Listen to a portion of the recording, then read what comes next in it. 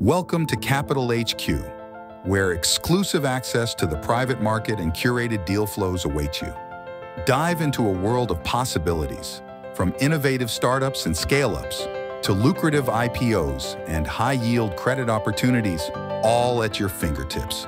Gain unparalleled investment insights from some of the leading minds in the industry. Stay ahead with our expert perspectives from around the globe. Connect and network with fellow investors of similar caliber. Join our exclusive in-person and online functions to share, learn, and grow together. And the best part? Joining Capital HQ is completely free for investors. Become part of our proprietary network of over 33,000 investors today. Discover, invest, and network with Capital HQ, your gateway to the future of investment. Hi and welcome to the CapitalHQ Investment Showcase. My name is Steve Torsa. I'm the founder of Wholesale Investor and CapitalHQ. Today we have an exciting lineup. This will actually be the first of many investment conferences we'll be hosting online, and it's an important step for us as a company. So to celebrate, we've actually got two keynotes. One is going to be from me. I'll be at the end of the session. The second one will be from renowned investor Steve Baxter. Now, many of you may know him from his time on Shark Tank. You know, he's one of the most prolific angel investors in this country, and he's had some incredible success with some of his portfolio companies. But he's also a business builder himself. His first deal was actually himself, that he actually built a company, listed on the ASX, and then also sold it to TPG. He's also one of the biggest syndicate leads in the country as well via 1013. And then recently he launched his own fund called the Beaten Zone Ventures, which is focused on defense tech. And if we think about everything that's happening in the world right now, that's quite a timely fund to be releasing, and in a very niche area, but obviously a significant opportunity. And the other thing we'll be doing is we'll be featuring a range of different companies, whether it be from startups to scale-ups, credit opportunities, property opportunities, etc., as part of our feature today. One of the most beautiful things about CapitalHQ and WI is we get access to a range of companies. From an investor standpoint, this is one of the most exciting periods that I have seen for investors to get access to yield and also to growth opportunities. And you'll see that throughout the actual investment showcase. So, you're going to hear from a range of different companies from a range of sectors at various different stages. And the way we've set this up is you're likely watching this inside the CapitalHQ platform. We have made it super easy for you to connect directly with investors inside the actual platform, to the point that obviously with the companies, you can look in the exhibitors area and you can see all the different companies featured. If you've got certain sectors, you can filter the sectors or keywords, etc., to make it easy for you. Then also you've got a networking zone where it's got all the other investor attendees that are joining the event, and obviously industry related people as well, where you can actually connect with each other. So during the session, I'd say there's three key areas to focus on during the session. Number one, focus on the companies which are of interest to you. We've got an agenda that you can see, and so you can see which presentations you want to watch. Focus on the companies that are interested to you. You can connect directly with those companies, request access to their deal room so you can access their information. They will obviously accept you. They'll let you in, and you can have a look at the information of companies which are of interest to you. Likewise, you can connect with the CEOs directly inside the actual networking zone, right? So just make sure you select that you also want to connect with the exhibitors. So that way you can chat with the CEOs directly and then move that conversation offline as well, like start with it online, then also move it to offline.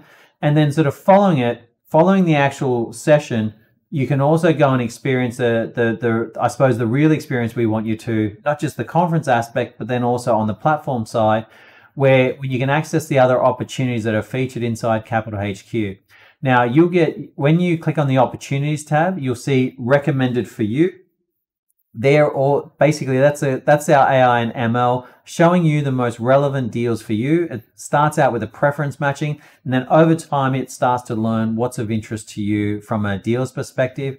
So everything we think about is how to streamline and simplify the way in which both sides, both you as a founder or you as an investor, can actually connect with what you're looking for. So, if you've got any feedback for us on the experience or ways we can improve, so forth, we always recommend that as well. This is just the first step for us. We're going to be looking to host these investment showcases every 2 months. We want to make sure that we continue building a global audience of investors and also companies coming on board, because everything we do is about creating opportunities for tomorrow. Everything we think about is about empowering innovation, capital, and ambition. So the CapitalHQ Online Investment Showcase stands fundamental to that mission going forward. I hope you enjoyed today's session, and I'll see you for my keynote at the end.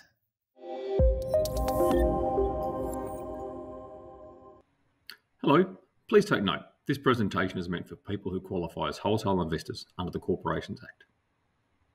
Would you like access to an asset class with a total addressable market of 1.2 trillion US, growing to 1.9 trillion US over the next few short years? My name is Steve Baxter, and this is Beaton Zone Venture Partners Fund Number 1. You will all be aware of the global insecurity present in the news every day. If it is not the Russian invasion of Ukraine, it's the ever-present but escalating confrontations in the Middle East. We recently experienced the mass supply chain issues around COVID and have now seen the extent of globalized world trade. It seems when things go wrong, countries will look after themselves first. Defence technology spending has been exceptionally inefficient over the last 20 years. Despite this, there has been some amazing products rise to the surface. Previously, most defence technology innovation was funded via non-dilutive Defence Department grants, was besieged by limited funding, and wrought by perceptions of ESG. Other than funding from founders, family and friends, there's been very little early stage equity in defence technology. Beaton Zone is a first mover. As an investor, my job is to buy low and sell high. As such, we're always on the lookout for assets where other investors fear to tread, where, for whatever reason, they do not attract the flood of capital that sees values bid too high. Beaton Zone is about businesses in the lethality and survivability area of defence technology, where lethality means investing in things that soldiers, sailors and airmen need to do their ultimate job. Not that we ever want that to happen. And survivability is about the things that allow the Allied forces to withstand the opposition's lethality. We do this because very few other investors will consider an opportunity in this sphere, where the perception of the capability it brings drives investors away. So we are raising an ES-VCLP fund, and we are conditionally approved to invest in sovereign Australian defence technology that has applicability in the allied market, that being the $1.2 trillion and growing market, not the $32 billion Australian market. Being ES-VCLP, we can also invest up to 20% in non-sovereign opportunities, and we're deploying capital to ensure the best strategic outcome for the Beaton Zone portfolio. The businesses we invest in need to have a material military application. Our view is that these opportunities have a discount applied to their valuation due to their inherent lethality, and that over time, as the technology in them widens to have more civil appeal, this discount for lethality will diminish, thereby increasing the return for the fund. I'm the lead investor and CEO and have a background investing in early stage technology businesses in Australia. My track record to date has returned 29% cash on cash to my family. Examples of the businesses and exits I've achieved are represented here. Please feel free to pause and go through them. I started this journey over a year ago and built an amazing team, including 2 analysts and a deal scout. I've also a great set of advisors along to assist. These people range from ex-special forces operators to aerospace engineers and production experts as well. The Australian defence budget in US dollar terms is $32 billion. We are chasing an allied market worth $1.2 trillion, growing to $1.9 trillion. The allied market is NATO, AUKUS, Five Eyes, the Quad, and other friendly, sometimes non-aligned nations. The world is currently racing to close many technology and production gaps, where recent conflicts have delivered exposure thanks to rapid combat innovation. The spending on innovation across the allied sphere is growing. Overseas, DARPA and DONA are well funded. In Australia, the Advanced Strategic Capabilities Accelerator, the Guided Weapons and Explosive Ordnance Enterprise, and even the National Reconstruction Fund all have allocations for defence technology. Beaton Zone is a first mover. We will fund things that most other investors and no structured fund dare goes near.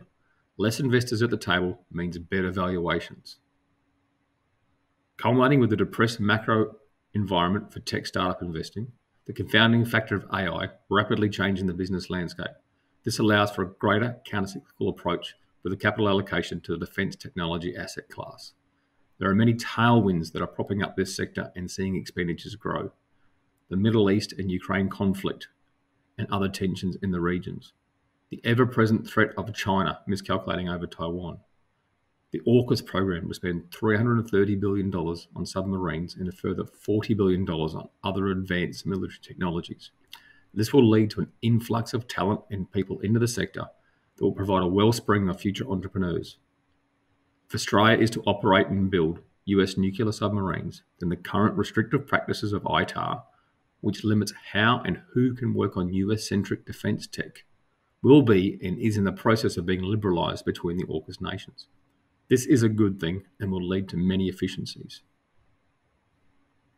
We are raising a $60 million fund with a first close at $10 million. We are targeting a 20% IRR given historical M&A, whilst noting that the recent influx of venture capital into this sector in the US is seeing M&A move from PE-led to more speculative venture-led activity. We will be investing in rounds between seed and good value Series A. We invest in companies with immediate applicability to the allied market. As for portfolio construction, there are 5 domains in defence: sea, air, land, space, and cyber. We also view our pipeline through the lens of software and hardware, given the different return profiles of those verticals. For the most part, we will invest across all domains, but given how dual use the cyber domain is, we're not actively scouting for deals in this area, but would not do a deal if one presented. For the most part, valuations in this area are too high for our thesis. It is worth noting that electronic warfare is not the cyber domain. We are hard at work. We've been networked well into the Australian defence innovation scene for some time and have an active pipeline of opportunities. We're a first-in-class funder with no ESG hang-ups. We're across the entire defence technology landscape through deep relationships and networks. We've assembled a great team with decades of experience in conducting early-stage investments, and we are not waiting. Despite not reaching first close, we've warehoused 2 deals. One in the space sector, HNWI Robotics, a company that allows the imaging of spacecraft from other spacecraft. Based out of Sydney, Will and HJ have built an amazing business.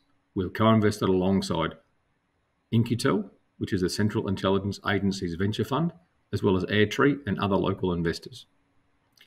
Our second deal, Arceus, a cutting-edge sensor company out of Melbourne, building sensors for the littoral, that is the junction between the sea and the land, and the naval space. We're established with a somewhat standard venture fee model, with a 2 and 20 on an 8% hurdle. We have a published minimum subscription of 350,000 Australian, but at the discretion of the manager, we will and have accepted less. I am lead investor. I am contributing $6 million in line with the ES VCLP rules regarding max LP contribution. That is no more than 30% at any time of committed capital. So all my contribution will be in from the first close that occurs greater than 20 million. We would love to see you come on board for this excellent opportunity to access the defence asset class. There is a link here if you want to sign right up. We'd love to have you. I also look forward to taking any questions at investor@beatonzone.vc. Thanks for your time.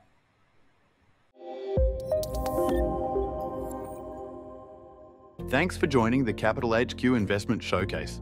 Our first presenter is Richard Palmer, partner at Horizon 2 Capital. Horizon 2 Capital's bold investment strategy is shaping the future of manufacturing. Welcome, Richard. Hello everyone, my name is Richard Palmer. I'm a partner at Horizon 2 Capital Partners. We're a private equity business based in Australia, and we invest into businesses that make complex things. We have a track record of over 15 years making these types of investments, and it's my pleasure to talk to you today about Gravit Technologies, which is the second investment that we've made in the last 24 months. The good news is that we settled the first tranche of this investment. We're raising $10 million, and we settled the first $5 million on Friday last week with a range of investors, including shareholders in Grabber Technologies. What I'd like to talk to you today about is the business itself and the balance of the capital that we're seeking to raise another $5 million in the next 3 to 4 months. As I indicated, we're raising $10 million worth of preferred stock for Grabber Technologies. Grabber is a global business that produces biometric devices for global customers in the North American, European, and Asian markets. It's a firm that is doing close to $20 million worth of Australian revenue per annum, and it will do in this financial year between $3.5 and $4 million worth of profit. It's highly profitable, growing very quickly, and is a growth business with cash flow. This is not a startup. The offer that the company has accepted is for Horizon 2 to raise $10 million. And as I indicated, we settled the first $5 million into the business on Friday of last week. The $10 million is going to purchase just over 28% of the business. So turning to the deal itself, as I indicated, Grabber Technologies is a well-established business that sells to Tier 1 global customers biometric handheld devices. If you think about the biometric devices you've seen, it would be typically in static environments, at airports, and perhaps in streets. Grabber Technology develops the same technology, but these are mobile. So its use case is where its clients need biometric identification technology at point of sale or in the field. And their major customers are border security organizations, police forces, and humanitarian agencies, all who need biometric devices out in the marketplace, out in the field. But also they sell to commercial enterprises that require their customers, when they're purchasing an item, to be validated, typically a know-they customer type scenario. As I indicated, this is a well-established business with $60 million worth of sales in its pipeline. It's got orders of over $14 million currently. It's a global operation. Its head office is headquartered in Brisbane, in Australia. It's got sales offices in the United Arab Emirates and in the US. And the capital that is being raised is to extend the sales and marketing capability that the firm has in the UAE and the USA. With the first tranche of investment in the business is taken in, the $5 million, we are recruiting in the UAE at the moment. In addition to the core biometric business, it also has a microelectronics business which has sovereign capability. And to that end, it is a supplier in Australia to a range of national and international defence and aerospace players, and has customers of the ilk of Lockheed Martin, Raytheon, and the Australian Defence Force. In terms of the deal, we have negotiated a range of downside protection risks for investors. In other words, whilst we believe that this business is going to grow very successfully and has a real opportunity to scale and make a very substantial return for its investors, there is solid downside protection risk for investors. We have a liquidity preference which ensures that we will get 1 times our money back if the business doesn't hit its targets. And we have a mandatory sale opportunity in the next 8 years. Whilst not the plan, this investment does have downside capital protection risks, which we've negotiated for our investors. As I indicated, the business itself has 2 divisions. The first is Grabber, which creates the biometric devices. The second is Crystal Lake Manufacture, which is the microelectronics business itself. The core Grabber business has currently over 15,000 devices in the global market. And the business plan, which we've invested in, is to essentially double that over the next 3 years. Likewise, with the Crystal Lake manufacturing business, is to take its capabilities and start to sell this into the international and the domestic markets. The The growth of this business is well underway, and we're seeing very strong uptake in both the Grabber business and the Crystal Aid manufacturing business for the business plan, which we are pleased to say looks like is going to be met over the next 24 to 36 months. These are some of the products that Grabber sells. These are handheld biometric devices that allow the user to do everything from biometric authentication, fingerprint, iris, facial recognition, but also to scan the user's credit card, ID, or passport code. These are robust units that are used in the field by customers like Homeland Security in the US, the Home Department in Home Office in the UK, and a range of high-profile customers in border protection and security. It's also being used by the UN in states which require refugees to be understood and identified. Crystal Aid itself, as I say, is largely a PCB manufacturer, so it makes complex circuit boards. Its key differentiation is that it is defense and aerospace certified. And this has been recognized by a range of tier one primes around the world who are looking for it to produce, to be part of its supply chain and produce high quality defense and aerospace related products. Crystal Aid's core customer is Grabber itself, and it produces all the complex electronics required in the devices that Grabber creates. As I indicated before, the business has global coverage based in Australia with sales offices in the UAE and the US, and has significant customers in Europe. It has global customers, tier one. Over 48% of the customer base currently is in the UAE, with the next major portion being Australia and North America. The business plan that we are investing in and is currently being executed is all about driving revenue and growth into a range of key markets, in particular the Saudi and Oman market. And the goal here is to generate an additional $15 to $20 million worth of annual revenue, building on the success that it's had in the UAE.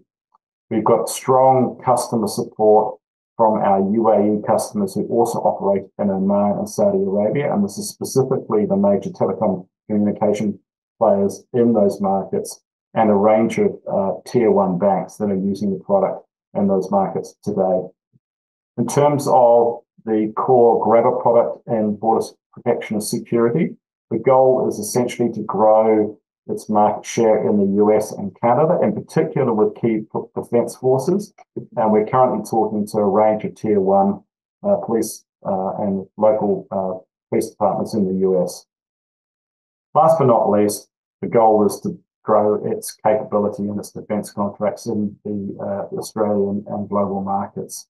Turning to the future, and we're currently working on this, but the future for biometric authentication is remote authentication. And this is essentially technology that will allow a border security officer or somebody in a remote environment to use a combination of AI, machine learning, and drone technology to be able to undertake the biometric scans that are currently used with a physical device.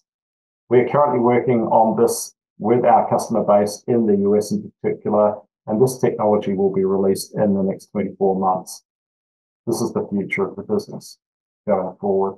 Just wrapping up, as I said earlier, we are raising $10 million for just over 28% of the company. We finalized the first $5 million last week, and we're seeking another $5 million to close this round to support the efforts of the existing shareholders and the investors that have currently come in.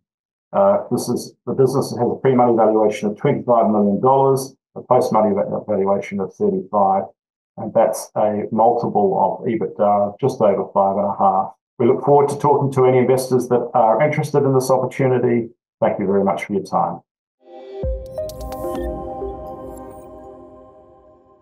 Our next presenter is Esther Oh, CEO at Agili 8. Agili 8 is a multiple award-winning X-ray vision enabling remote healthcare, mission-critical operations, and 3D immersive training. Have you ever lost a loved one because the right medical expertise was not there at the most critical moment? I lost my son's vision as a result of delayed treatment due to the expertise gaps during COVID lockdown. It was the fourth professor who told us 18 months later that his eyesight could have been saved if the first doctor sent him to emergency for 20-minute steroid infusion instead of referring us from specialist to specialist. I also have doctor friends who died from COVID trying to save people's lives. That's why Agiliate is so purpose-driven to save lives, protect the clinicians, and transform the way that we deliver virtual care. Hi, my name is Esther O. I'm the CEO of Agiliate, an adjective meaning empowered to work smarter, faster, and safer. The problem of adverse events that I described is huge. On the demand side, we have long waiting times, long travel and distances, and cost, which makes healthcare inaccessible for many patients, especially when the specialists don't live near where you are. This affects more than 134 million patients globally every year, which means an astounding 4 in 10 patients are harmed. In the US alone, it costs $950 billion, which accounts for 40% of the total healthcare spend. But 80% of such deaths and disabilities are actually preventable. On the supply side, we have overworked clinicians which are prone to making mistakes, such as misdosing, misdiagnosis, and delays from fatigue, stress, and lack of expertise. And we have a huge brain drain in this sector post-COVID. In fact, this global crisis of increasing aging population, disasters, and pandemics, with this increasing demand from patients but decreasing supply of clinicians, indicates an 18 million shortfall of clinicians by 2030. What does that mean? It means that you and I will not be able to get timely treatment when we most need it. Using a bottoms-up approach, Agiliate has a serviceable, obtainable market of $22 million in annual recurring revenue just in Western Australia alone. This is equivalent to capturing 10% of the 9,210 air and land ambulances in Australia, or 10% of the healthcare workforce in just one of our customers. W alone has the biggest health service provider in the Southern Hemisphere. For instance, one of our customers, the WA Country Health Service, serves more than 500,000 people across 2.5 square kilometers of desert, with 295 hospitals, clinics, and nursing posts. Our SAM, based on selling nationwide, will in Australia could reach $100 million with a total addressable market of $1 billion worldwide. Our solution integrates extended reality and artificial intelligence with computer vision into a one-click solution called X-ray Vision. It empowers frontliners by connecting them to experts and AI assistants by delivering knowledge on demand in real time, hands-free on smart glasses. We can also do it on smartphones, which enables the patients to have remote patient monitoring with the power of their phone in their hands. So what we've got is that we built the platform in modules, and the first module, remote collaboration, allows the offsite specialists to zoom, draw, highlight, and share information with their 3D hands in merged reality coming out through the smart glasses on the patient's wound itself to give precise instructions. Module 2, AI Assistance, is a fallback when there's no human or internet available, allowing frontliners to do voice command to retrieve digital checklists, procedures, and decision trees to show them step-by-step instructions to prevent adverse events from happening due to lack of knowledge and experience.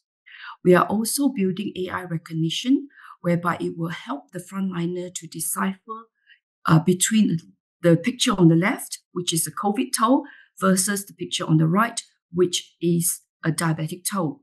So that AI recognition will help to enable faster triage before the frontliner contacts the specialist. Our value proposition can be demonstrated in a post-tracheotomy case, which took 7 manpower, $25,000 to fly the doctor to the remote hospital via the Royal Flying Doctor Service. In Albany, 15 hours of lost time and 300 kilograms of carbon footprint. Whereas our solution only requires 2 staff, 50 cents, 5 minutes with no carbon footprint or logistic hassle at all. If you look at our uniqueness, we not only invented innovation in the technology space, but we also reinvented the business model of how we operate. So instead of expensive CapEx, whereby the health service providers have to buy a lot of equipment that they have to maintain and they have to service, we basically make it a very easy and economic OPEX model where they pay a monthly subscription, which is bundled with the smart glasses and the platform itself. So Agiliate has also stress tested our technology in some of the most harshest conditions under 45 or 50 degrees heat in the western desert of Australia. We also have the ability whereby you have multi-modalities, where the expert can actually send a URL to the patient who might be far away to be able to enter into this virtual immersive room to do their consults, even if they don't have a frontliner with the smart glasses on. So basically, this one-click URL does not require the patient to even download an app. So for one of our biggest competitor, Proximi, they have raised over $130 million over 3 rounds from only 16 investors.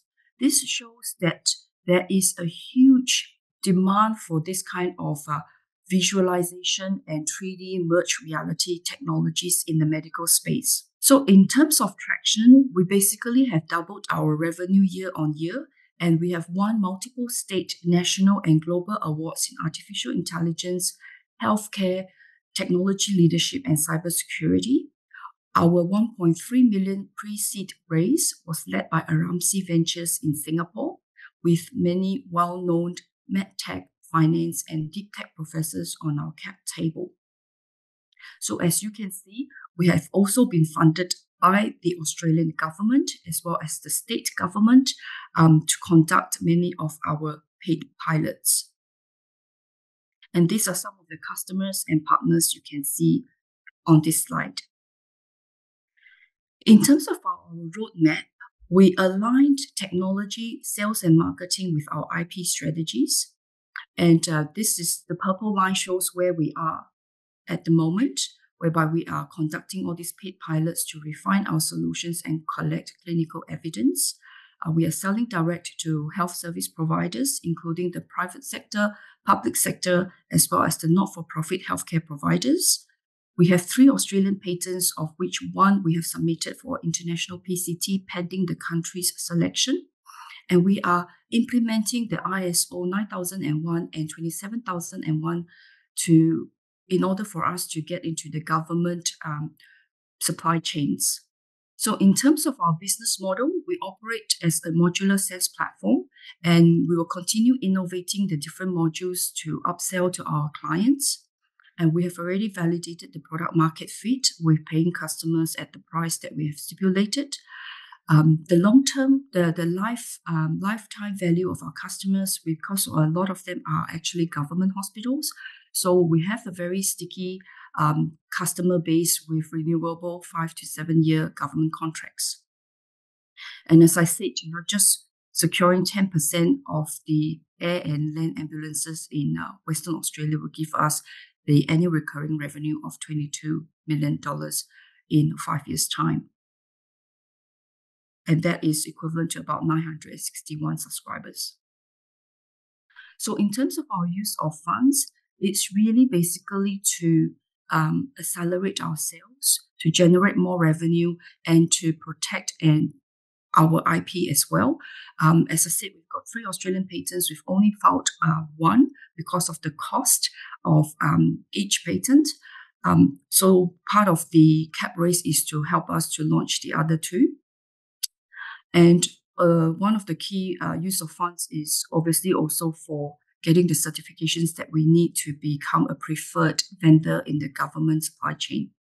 So why Agiliate? Well, basically, it can be summarized in 3 T's: timing, technology, and team. So the timing is now. As you can see, that there's a lot of even large companies like Apple and Samsung. They're all going into this augmented reality or extended reality space and putting lots of investment into it. And this is going to be a determinant of the future of work, whereby the virtual workforce will be able to collaborate in a very immersive environment where the hands of the remote expert could come into the vision of a frontliner who might be thousands of kilometers away. Our technology has the patents that have been protected, and we also have trade secrets that we do not reveal through the patents. And our team is made up of both clinical, financial, and commercial and technology experts who have a consistent track record of success throughout their careers. So I urge you to join our mission and really make a difference to the lives of many patients and prevent all these adverse events from happening. We are also a medical research future fund eligible organizations, which is a status mostly held by large hospitals, medical centers, and universities in the past, where we can access multi-million dollars Commonwealth funding for medical research. We are also an early stage innovation company recognized by the ATO, so that any investors who come in before the 30th of June this year will be able to get 100% capital gains tax-free for 10 years and 20% tax offset within the next 5 years. So this is an opportunity for you to invest in a profit with purpose business that is highly disruptive, profitable, and scalable, with the tax incentive to you as an investor as well. After this date, we will not be able to provide these tax incentives anymore because the Australian Tax Office deemed that our revenue is too high to be considered as an early stage. So for any tax inquiries, we encourage you to consult an Australian early stage innovation company accountant. And if you need help, please feel free to contact me with my details here. Thank you.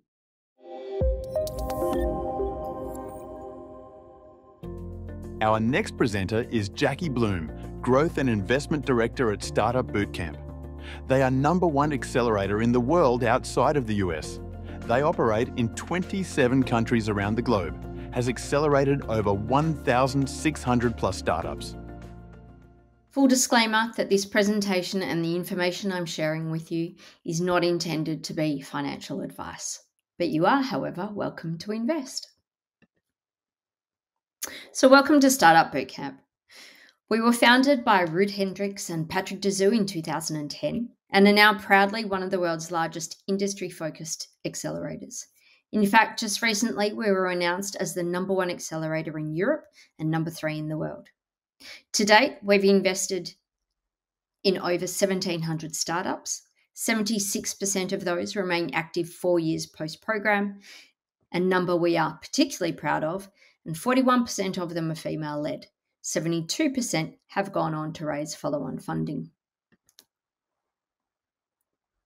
We currently operate across 27 countries globally. We're backed by a robust network of over 300 co-investors, an additional 2,000 angels and VCs, boasting an impressive 5,000 mentor experts and partners.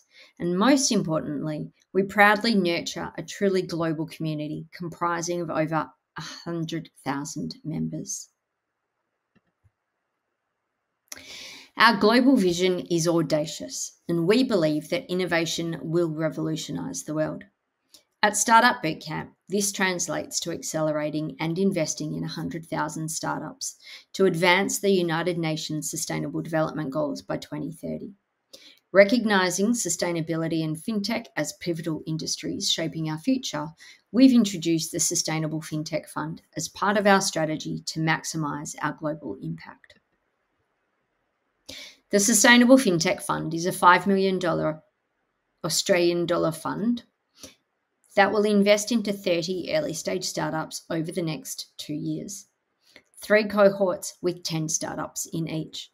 The first cohort of 10 startups has just completed the program, and I'm thrilled to announce that they will be presenting their demo day at Money 2020 Asia in Bangkok at the end of April. So how do we do it? Well, to uncover the most promising startups, we cast our net worldwide. Our dedicated in-house scouting team meticulously evaluates up to 40,000 startups for each program. Utilising our proprietary software, we assess them through a rigorous process of elimination, due diligence, and interviews. As we narrow down the top 60, we categorise them based on themes and share insights with our investors. Upon reaching the final 20, we then conduct formal selection days. Investors in the fund are invited to attend these sessions where they can witness pitches and offer feedback to our investment committee, ensuring a hands-on approach to their investment. When selecting startups to join our program, we prioritise 3 key criteria. Firstly, we assess the strength and cohesion of the team, ensuring it's well established. Secondly, we evaluate traction. Startups should have progressed beyond the ideation stage, undergoing validation processes to really confirm the viability of their ideas. While revenue generation and MVP development are not mandatory, they should certainly be on the path towards achieving these milestones. And lastly, we scrutinise the market opportunity. It's really essential that the market size and potential for growth align with the requirements for venture capital backing, enabling startups to pursue exits or secure follow-on funding. When operating our accelerator program, we prioritise 3 fundamental areas to ensure the success of the startups. Firstly, we emphasise pitch readiness, guiding founders in crafting compelling and effective pitches that succinctly communicate their vision, progress, and potential impact. Secondly, we place significant emphasis on commercial readiness, assisting startups engaging their technology's readiness for commercialisation and helping them navigate the path to market entry. And lastly, we focus on investment readiness, really providing startups with the tools and knowledge necessary to attract investor interest and secure funding. And so by addressing these 3 key areas comprehensively, we aim to maximise the potential for success whilst de-risking the investment. We also invite mentors onto the program, and our investors are often our mentors in the program where they have value-add skill sets or industry knowledge to be able to add to our program as well. So it really can be a hands-on investment if you choose so, or it can be passive. Our fund team comprises of Trevor Townsend, Richard Selm, and myself, Jackie Bloom. Combining our experience, we embody a diverse range of skills and expertise, crucial for driving innovation and fostering entrepreneurial success. With extensive backgrounds and knowledge in business, technology, and finance, our team brings strategic insights and a passion for supporting startups through investment and mentorship. Between us, we have over 80 years of experience combined.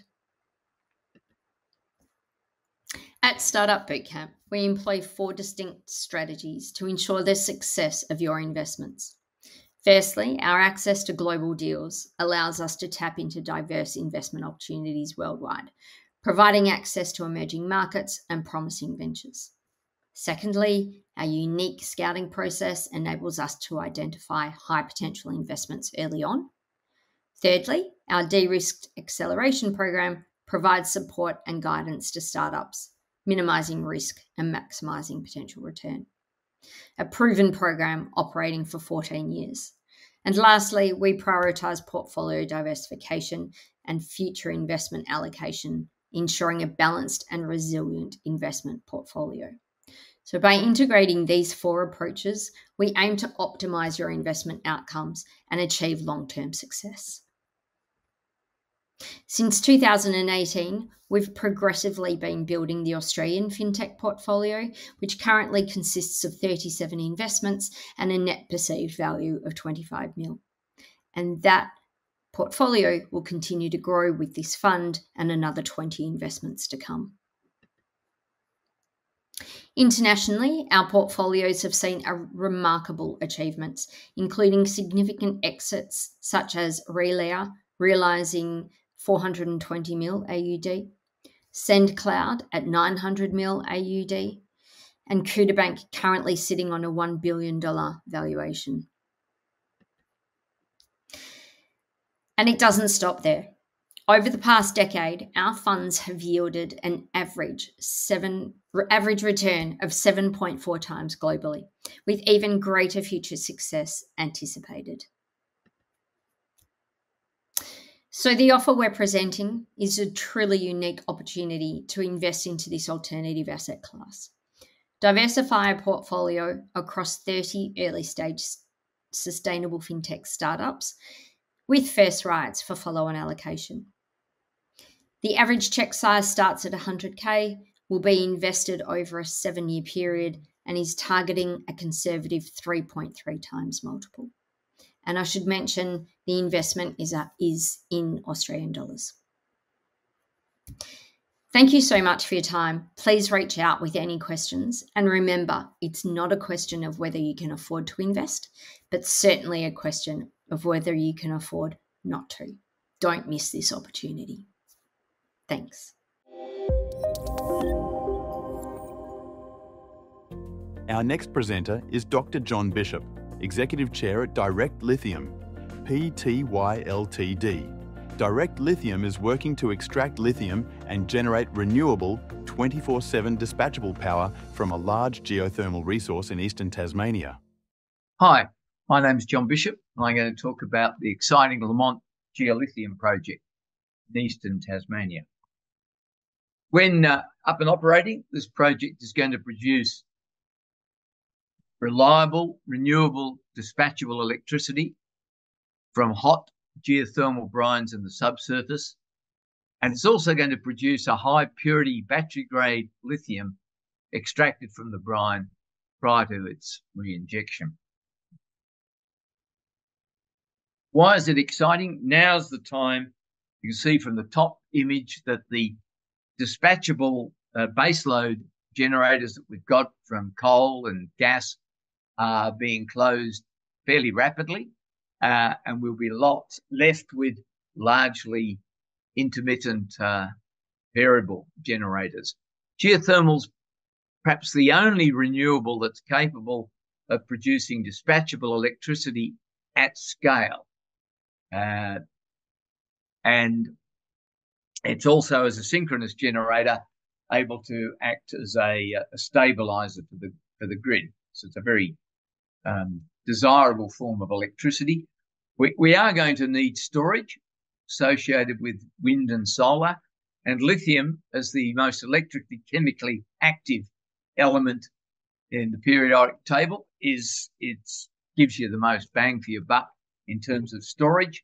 And from the bottom image, you can see we're just on the cusp of this large forecast demand for lithium, and wondering where the extra supply is going to come from.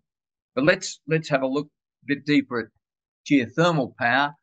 There is currently no commercial geothermal power in Australia, but there's no reason why there shouldn't be. There's been some pretty significant breakthroughs in geothermal in the last few years. We're getting very much closer to having geothermal power producing electricity where it's wanted. The Earth's an enormous heat bank with a storage life of billions of years, and it's effectively an inexhaustible supply for our energy requirements. There's currently 27 countries with 600 odd geothermal power plants producing power 24/7, and that's set to increase considerably. There's a number of other attributes to geothermal, not the least of which is its footprint. It's got the smallest footprint of all geothermal generators, and it's got the one of the highest capacity factors. It's if you've got 100 megawatts of power station, if it's a solar power station, you'll get 20 to 30 megawatts. If it's a geothermal power station, you're going to get 80 to 90 megawatts. Turning to lithium mining, roughly half the world's lithium comes from shallow salars in South America. This is brine just close to the surface. It gets pumped up to onto the surface where it evaporates, and you're left with a lithium salt. And the other half is hard rock conventional mining, most of it Australia, and that produces a concentrate, 5 to 6%, and that gets currently most of that goes to China for processing. We're going to talk about DLE, direct lithium extraction, which has been around for 20 odd years, and it currently produces 10% of the world's lithium, and it can be used on any brine, and it is being, pardon me, increasingly used for salars. Chile's got a stated policy of switching from salar evaporation to DLE and getting twice the recovery and a higher grade, more pure product. We look at this. Here's the current DLE project, which I've split up into geothermal brines, oil field brines, and salars. And in the bottom right, that diagram there shows how DLE compares to salar evaporation or to hard rock. So you get twice the recovery from DLE. You get no water usage or wastage, zero or near zero CO2 emissions, and again, a very small footprint. So it's a low impact, sustainable process. And it's forecast to come up to about 30% of the increased production of lithium. And there's the range of grades that you're getting for those three types of brines and the target range for Lamont. Turning now to Tasmania. Tasmania's got a long history of mining and energy. It's got pretty much 100% of its power comes from hydroelectricity, but it's getting increasingly wind and solar, and it's got a stated policy to become Australia's renewable energy battery of the nation, which means it needs more renewable energy, and there's no more dams. So geothermal is going to help fill that gap. It's got a long history of metalliferous mining and regarded as a tier 1 jurisdiction. The license includes the large code-compliant geothermal resource, Lamont, that was defined by Couth Energy, company we floated 10 to 15 years ago, and that was a geothermal only, and it's the lithium that's made a change, as well as the recent breakthroughs in geothermal.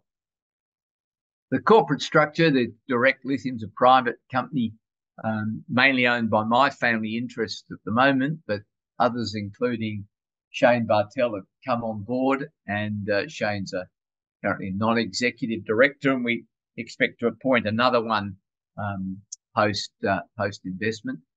The point of the graphic there is to show that we've got the elements for this type of project are covered. It's the heat, it's the grade of lithium from outcropping granites in the northeast, and we've also got the flow, the permeability. Not evident there is, it's also we've got the size. So the seeking to raise $6 million from a pre-money $8 million valuation. Most of that money will go on a deep slimline hole, which will give us the parameters for a feasibility study, but it'll also give us a maiden lithium resource. That's anticipate that'll be a large resource, and that will give us a significant uptick in valuation. And we can't wait to start. Thank you very much. Our next presenter is Alan Rankins, CEO at Guardware. For over a decade, Guardware protected information assets worldwide, offering tailored solutions across sectors and now serving the defence industry with their products. Hello, and welcome to the most innovative and disruptive data security solution in the world. Our company, Guardware Australia, is a mere few months from reaching a marketable product that will eliminate data theft once and for all. My name is Alan Rankins, and I'm the Chief Executive Officer of Guardware Australia, a small but rapidly growing software house that has taken a completely different path to data protection. I lead a small but potent team of cyber and engineering experts and innovators who are data security experts. Our current products can analyse who is accessing data in your organisation and routinely advise you where it is going. That is pretty powerful in its own right. But after a decade of self-investment, Guardware is ready to disrupt the cyber security paradigm. The current norm is billions are spent building walls and vaults around data, which try to make it hard for bad actors from gaining access to that data. But the underlying data still remains vulnerable, and all it takes is one small hole and all data is lost. The truth is, this old method of building walls around data alone has failed. Breaches are increasingly exponentially difficult to solve and higher in impact. And it is now time to solve the problem at the source, and that is by focusing on securing the data itself in such a way that it makes it unhackable. And that is our solution. Guardware's unique approach to this problem is by controlling and protecting the data itself, all of the time using persistent encryption. As data is protected all of the time, it doesn't matter if it's stolen or hacked or maliciously copied by a trusted insider. Your data remains secure and you are in control all of the time. With Guardware, Medibank and Optus breaches, to name two, would not have been held to ransom as stolen data would have been unreadable. And let me tell you, no other software has this total capability. All existing potential competitors either provide partial protection, focused on some data, or partial control, or partial visibility. Guardware is the only solution that provides 100% visibility, 100% protection, and 100% control all of the time. And it even works with large enterprise solutions such as SAP and on video files and all proprietary data formats. Imagine this scenario. I have a sensitive or classified file of any type, but let's say it is an industrial secret drawing CAD pack. With Guardware, I wrap the file with our unique encryption technology. And you may say, yes, but many others use encryption. However, there is more. My staff member takes a drawing out of that CAD file, and the first surprise, it remains encrypted while the staff member is actually working on it. The staff member uploads the drawing to an email. Again, it remains encrypted. The staff member sends it to a competitor. It is still encrypted, and the competitor doesn't have the key, so it will never open. The staff member tries to take a screenshot, but the image is blank. Finally, the file is sent to the manufacturer chosen to build the part. That supply chain member has the key, but only those you have authorised can open the file. By the way, you can see what is happening to that file all the way down the supply chain. And if you want to, turn off the key. It can be on a timer too. And by the way, again, Guardware's solution will also be quantum secure. Now think about that piece of data being your Medibank record. The hacker would have stolen it, as they did, but the data is fully protected. What about a sensitive nuclear submarine design file? A US company wants to transmit to an Australian or UK partner, but is sceptical that appropriate and effective protection will be in place. Guardware data file protection can be monitored from any international location and turned on and off at will. How can you be sure this works? Well, we have the prototype done. Is it just us saying that this prototype does what we say? No, we have had the software independently reviewed by cyber experts from the University of New South Wales and CGI, the world's largest system integrator. Contact us and see for yourselves with a demo. Guardware knows data security from an existing client base. We have a growing list of customers using our existing Guardware modules in various sectors from defence, manufacturing, education, finance, telcos, etc., all supported by a growing network of channel partners. Guardware is ready to disrupt the paradigm. This customer base will serve as the bedrock just as soon as the encryption module is available, and we will account for fast take-up and growth. And you are truly looking at a global market. Every organisation on the planet will need Guardware because everyone has some form of data they want to secure. In 5 years, Guardware-style solutions will become as synonymous as antivirus. Guardware will revolutionise supply chain security, IP sharing, and all collaborative work. And there is a huge untapped market, that is the small to medium enterprises that cannot afford the large firewalls. There are 1 million in Australia alone. Guardware is infinitely scalable and the only solution that is affordable to these SMEs. It is easy to use, transparent, and will solve the security challenges for the SMEs. Our extremely conservative estimates, accounting for only a few sectors in the UK, US and Australia, place our 5-year revenue at 178 million, just 5% of the accessible market. We are seeking $5 million capital to finish the development of our encryption product and supercharge our marketing. Our company has undertaken due diligence legally and financially, and we are ready to go. We have the development pathway well mapped. Join us on this exciting journey of innovation, and let's beat both the outside hacker and the inside threat. Even Julian Assange would have been unknown if the US government had Guardware. Thank you.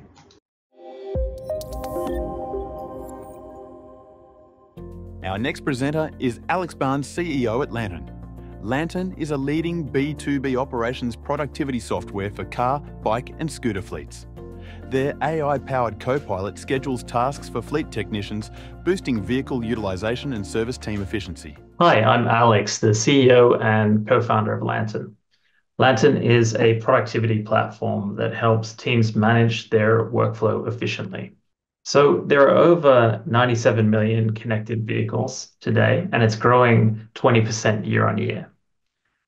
We're seeing that cars, scooters, and bike fleets are now increasingly part of this connected vehicle pool. And we're also seeing a shift towards shared fleets, not just personal owned vehicles, but shared fleets for like rental and short-term lease. Okay, the problem though is that these operations, the fleet operations that underpin these companies is often like really inefficient and time consuming. There's lots of work that needs to be done, like tire changing, recharging batteries, cleaning, maintenance, and it's really hard for teams to know what is the most important work that they should focus on. They often use legacy software that doesn't really match their workflow. So like existing fleet management systems are really hard to use, they don't assign work effectively, and they don't track tasks to completion. And that means like the fleet manager has to sift through like with complicated alerts and call up fleet technicians and ask them where work is up to. They've got no way of tracking what's going on properly. And so what we do is we've created a software platform that makes it really easy for fleet teams to achieve their maximum productivity. We read data from the vehicles, and then we use that to automatically create and schedule tasks. We assign them correctly to the technicians, and then we track them through to completion. And basically, we're guiding them to do the most important work, and we focus on a really great user experience. And we also make it really flexible so that it suits the local conditions that the company's in. The benefits of that is that these vehicles get used more often. So we see that the vehicles get used up to 20% more, and the technicians get their work done quicker. up to 25% faster task time saved per shift. And we also got some powerful diagnostics. So the fleet manager can dig in and see if there are any bottlenecks in performance. So where we are today is we've got clients in the UK, the Nordics, and Canada. That's fleets of cars, scooters, and bikes. Something we've got working on right now that's really exciting is a trial with Beryl, which is one of the leading UK bike share companies. And we're also in a consortium with Beryl to win the London bike share scheme, which would be a 10-year scheme optimizing 10,000 bikes, which would be huge. We're also building our sales and marketing motion. So we onboarded more sales and marketing support in January, and we're building out our partnerships with fleet management providers. I wanted to share with you what our customers think. This is a recent customer that we signed up. They said they love our analytics. We automate their manual operations work so that they can focus on scaling their fleet, and their operations team is empowered to find issues before they impact the clients. So, how do we compare? Our real edge is on this user experience. We're continually focusing on refinements, and we track how much value the users are getting using our custom metric, valuable interactions per minute. Now, our competitors are mainly looking at API solutions where they will feed an API. They'll feed the tasks through an API to the end user, like the fleet company. We don't think that's as effective because it doesn't allow for that ability to iterate and keep refining the user experience. So our app does do that. We also have these performance diagnostics that are really powerful, and we're competitively priced.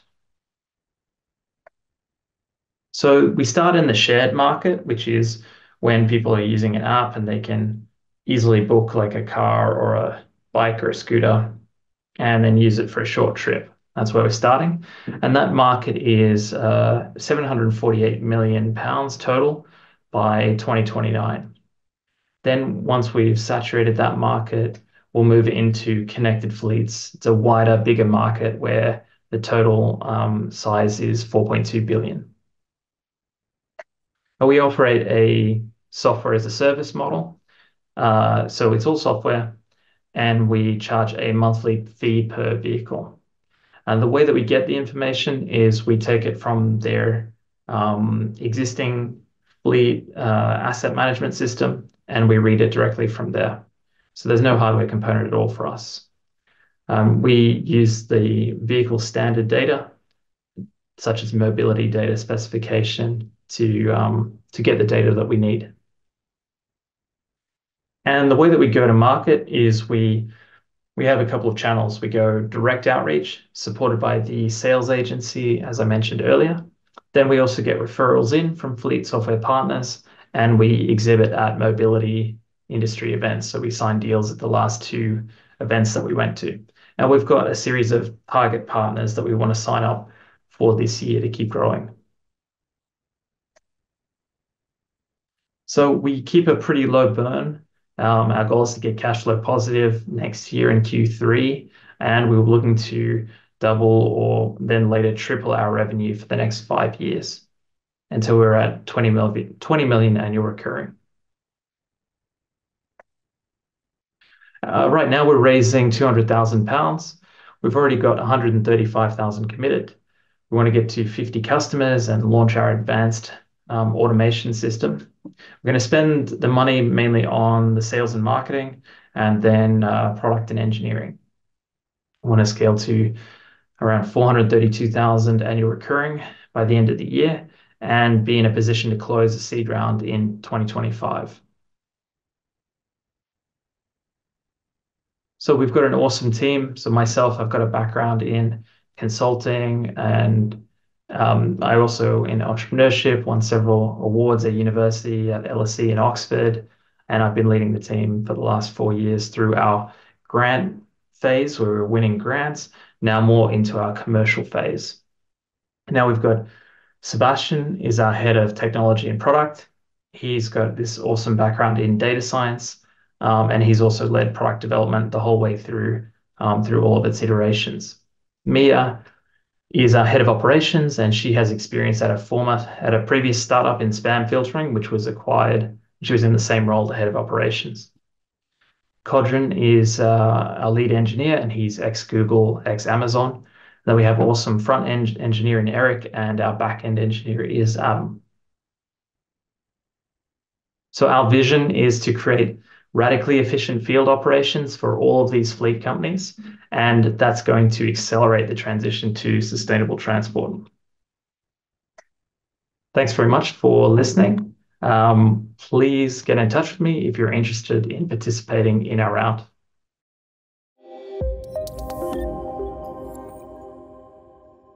Our next presenter is Andrew Balgani, Chief Strategy Officer at TradeWindow. TradeWindow is an NZX-listed TWL software company that provides software solutions for exporters, importers, and freight forwarders. Their innovative approach is empowering global trade. Good morning, everyone. My name is Andrew Balgani. I'm the Chief Strategy Officer at TradeWindow. We're an NZX-listed enterprise software company focused on simplifying how businesses conduct international trade. So TradeWindow was founded in December 2018 by AJ Smith, our founder and CEO. The business was conceived in ASB Bank's innovation program. TradeWindow is on a mission to eliminate paperwork and manual data entry from international trade processes. So AJ and his team foresaw that the digitalization of trade processes could vastly reduce the administration burden and costs imposed on businesses, as well as streamline the exchange of data across an ecosystem of logistics providers, ports, banks, ocean carriers, insurance companies, border agencies, and more. Along with his team, AJ developed Cube, TradeWindow's super connector platform. So Cube is an integrated global trade platform covering trade compliance, operations management, event tracking and visibility, data sharing and storage, as well as internal and external collaboration. So at TradeWindow, we serve businesses what we call working on the front line of global trade. So this includes exporters, importers, otherwise known as shippers, as well as we serve freight forwarders and customs brokers. I'll cover the customers in more detail shortly. So in a short space of time, we've grown to a team of 47. We're spread across Australia, New Zealand, and the Philippines. Our team is a mix of international trade veterans who have deep knowledge in trade compliance processes.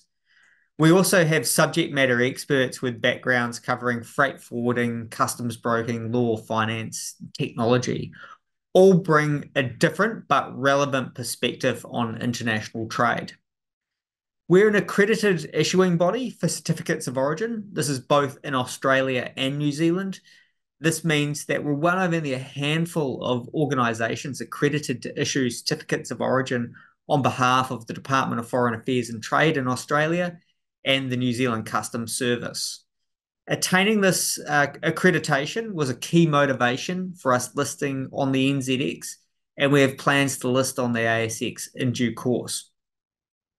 Our compliance listing has helped raise the profile of the business, and it provides the government agencies that we deal with an assurance that we run the business in a professional and transparent way. We've got oversight of independent directors who instill best practice corporate governance. We have backing from reputable corporate and institutional investors. So ASB Bank is a cornerstone shareholder in TradeWindow. They've been there since day one. Quayside Holdings is a regional wealth fund who is our second largest shareholder. Beyond these shareholders, we have backing from several large family offices with backgrounds covering international shipping, oil and gas, commercial property, and technology. Our rapid growth has in part come through 6 acquisitions that we've made over the last 5 years. And where it makes sense, we'll look for more opportunities and acquire incumbent software companies to integrate into our platform over time. Acquisitions provide TradeWindow with a more certain, low-risk way of expanding the business, especially when it comes to moving into new markets. This is how we established our initial presence in Australia.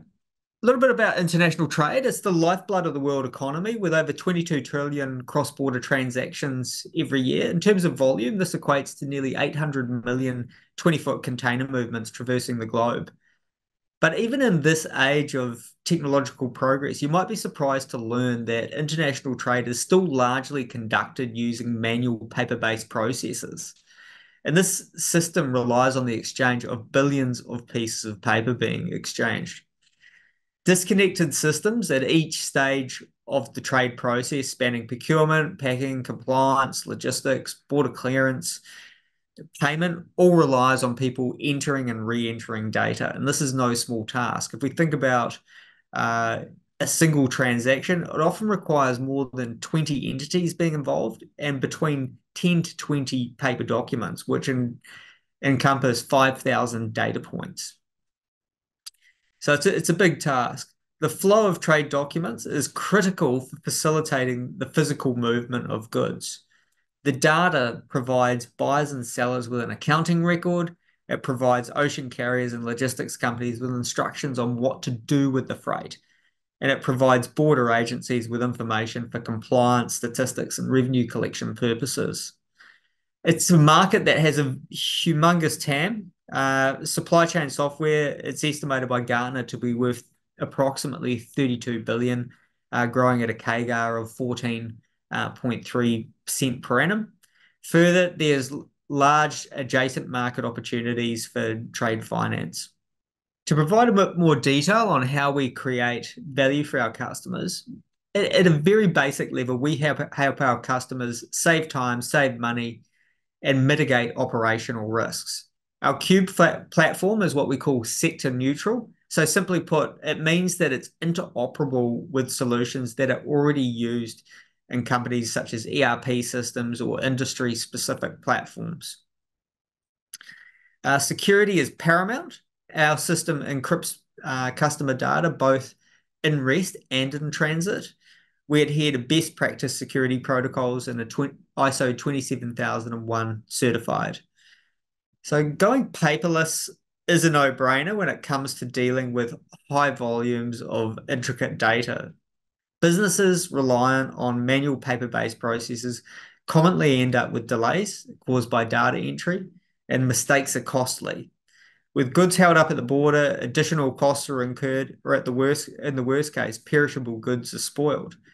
Transparency across supply chain means that everyone is on the same page. A verifiable single data set and source of truth means that bad actors can't defraud border agencies or banks. So TradeWindow is on a mission to make trade easier and more accessible for a large number of businesses. Cube, our global trade platform, is where we're bringing together all the features and functionality required by our customers. We have a growing list of capabilities, including trade documents, ocean carrier bookings, supply chain tracking and visibility, certificates of origin, and encrypted data storage. Beyond trade compliance, we have a latent opportunity to provide financial products, including trade finance, foreign exchange, and insurance. Cross-selling new features and functionality is a key element of our revenue growth strategy. We're proud to serve leading brands across the dairy, meat, seafood, horticulture, and timber, manufacturing, FMCG, and logistics sectors. These businesses collectively are responsible for over 60 billion in trade each year. Our software is sector agnostic, so no matter what industry our customers operate, we can help them save time, save money, and allow them to focus on the drivers that grow their businesses. We have low customer concentration risk, with no single customer contributing more than 5% of our revenues. Our software is business critical, therefore customer relationships are sticky, and 94% of our revenues are recurring, and we have 94% revenue retention. TradeWindow launched a capital raise on the New Zealand Stock Exchange on the 26th of March. We're seeking 2.2 million in total, 2 million via replacement, which is open to both new and existing investors, and 200,000 via a share purchase plan open to existing investors based in New Zealand. Funds will be used to drive growth in Australia by winning new customers and focusing on also using funds to strengthen our balance sheet and provide the business with resilience. New shares will be priced at 17.5 cents each. This price represents a 10% discount on the volume-weighted average price for the 20 days preceding the share offer. Our offer provides exceptional value for a tech company with a big market opportunity, growing 26% year on year. Our valuation at 20 million represents a 3x multiple on the trading revenues of 6.2 million as at 31 March. The offer has a rolling close, meaning that applications will be settled and shares allotted in the order received. Our offer will close on the earlier of the placement being exhausted, or tomorrow, which is the 19th of April. We welcome your interest and thank you.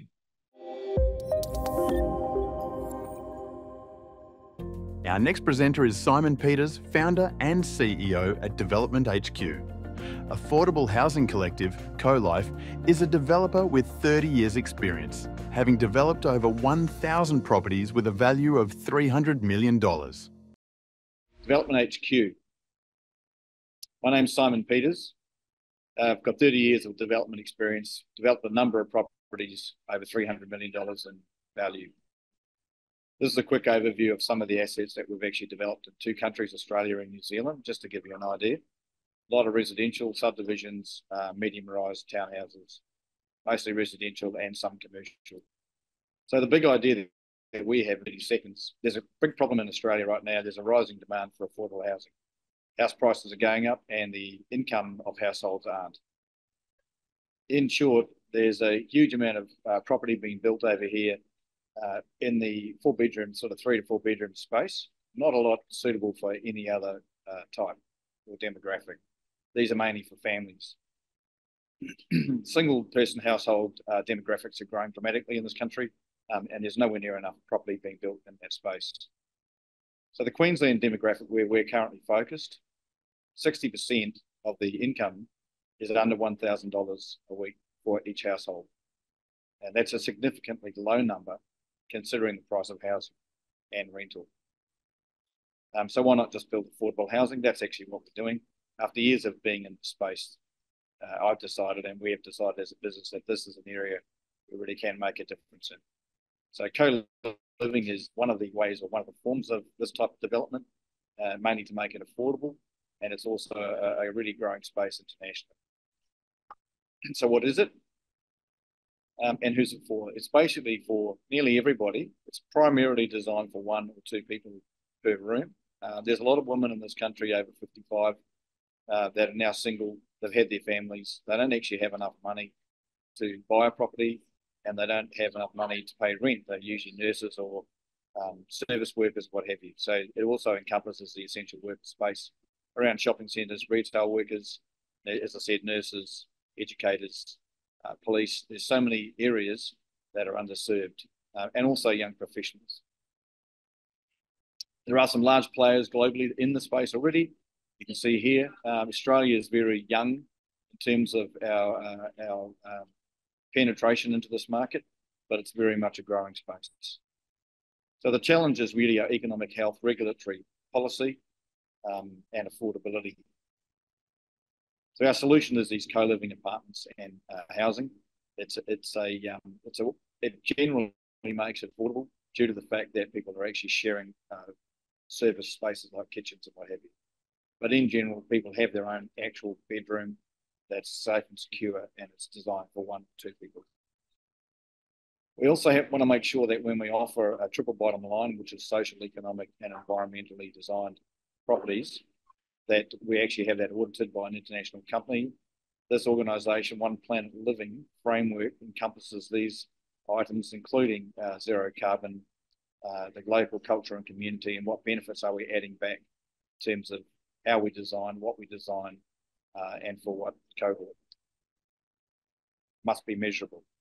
This is our first project, currently has an approval, preparing for construction commencement within 6 months. With a value, it's 72 rooming accommodation, which is effectively shared accommodation in 6 buildings in Logan Home, Queensland. That's southeast Queensland. So we're offering at the moment, in short, a first mortgage, 12.5% interest. This is to take out the current mortgage while we prepare for construction, and then once the construction's underway, we'll refinance that mortgage and put it into a construction loan from a traditional lender. It's an example of one of the projects that we're doing. This one here, we have 4 or 5 of these projects with similar scenarios. And you'll see here 3 other projects that we're currently underway with. Stage 2, which is the Toowoomba project here on the left, is in for DA. We should expect that in 2 months' time, and we'll be constructing that this year. Similar scenario, similar offer, whilst we prepare for construction. And the other 2 projects, again, in similar locations in Logan. That's our pipeline. These are some of our partners that we work with. We obviously do our best to make sure we have very, very high quality team behind us. Right 11 Bucknell, Norton Rose Fulbright Lawyers, Gensler Architects are the largest architectural firm on the planet, 6,500 staff in 52 cities. They designed the first project. They're not our only designers. We have others here. Bolton are modular home builders. We also have all our projects designed for modular home and construction. So we can build them traditionally for modular, and in Australia, modular is fast becoming an absolutely serious space, and we believe it's the future of all this type of development. And in fact, residential development going forward. So the next steps really is have a look at our deal room. We're online on Wholesale Investor. Book a call to discuss it. I'm happy to chat to anybody personally and do an individual presentation, go into more depth and detail, and talk to us about investing. Thank you for your time. Our next presenter is Samir Sinha, co-founder and CEO at globalmedics.ai Virtual Hospital. globalmedics.ai platform revolutionised healthcare by integrating intelligent patient interactions, AI diagnostics, revenue cycle optimization, and expert human intervention for enhanced care coordination. Hi, I'm Samir. globalmedics.ai Virtual Hospital is not just the first of its kind digital platform for comprehensive care. It is a tribute to those doctors who were a beacon of hope during the darkest days of humanity. In April of 2021, 130 doctors from 9 countries and a couple of technology people like me came together on a digital platform. These doctors worked tirelessly 24/7, supporting 1,350 patients who were gasping for air due to COVID. The compassion knew no borders, so we called ourselves Global Medics. So great was the impact that Financial Review did this story on us. Medical researchers from Australian National University could see the potential of this project giving rise to new paradigms of care delivery, so they wrote up a technical paper for peer review. All this gave us the confidence to be able to reimagine how care could be delivered. The project gave us data and insights for building AI. But most importantly, it built very deep relationships with these 130 doctors turned angels. They started sharing with us the challenges they face at work. And when we dug deeper, we were aghast to come across this research. 74% of a doctor's time went into admin tasks. So we worked with our team of clinicians to co-design a solution that would work for them. Having spent a decade in AI, we knew generative AI could be used to enable these clinicians see 100 times more patients, deliver 10 times better clinical outcomes at 1/10 the effort. But the doctors found AI to be too risky, too insecure, and too complex for them to use. So we had to work with them to build a platform that was simple but secure and stringent. we understand that different forms of AI and other software could be used like Lego building blocks, like puzzle pieces. They could be combined together to automate the processes that are holding our doctors back today. They could start from any part and then gradually expand. We've built a chatbot that can reach out to potentially millions of patients simultaneously. These patients, whenever they experience a symptom, they initiate a conversation with the bot, and the bot asks them the same set of questions which a clinician would ask to investigate what's happening with the patient. Imagine all the consultation time that gets saved because this summary is presented to the doctor before an actual consultation. The patient can take a photograph of any symptom they are experiencing, or any report they have received, or a handwritten prescription, and the AI reads the image, reads the handwriting, and interprets it for the clinician, and the summary is presented to the doctor. Now, our AI can read maybe 500,000 pages of the patient's history and summarize that aspect which is relevant for the current complaints. It can then go further into medical research literature, which doubles every 73 days. And it picks up relevant content and presents that summary back to the clinician. When the patient walks into the chamber to meet the doctor presses a button and they start talking to the patient in any of the 140 languages. Our AI can understand the conversation between the patient and the doctor, interpret what's happening, and create patient notes and all other documentation. While we worked with some of the 130 doctors to co-design our solution, after it was built, we launched it in Australian Healthcare Week conference. We have subsequently listed it for physicians of American Medical Association to try it out and give us feedback. And the results that are coming through are very encouraging. They are also coming to us with new ideas on where we can take the solution, because we can easily create new combinations by rearranging the Lego blocks. Supporting us in our journey has been Microsoft. Our solution is hosted on their marketplace, so their salespeople can sell our products and earn commissions.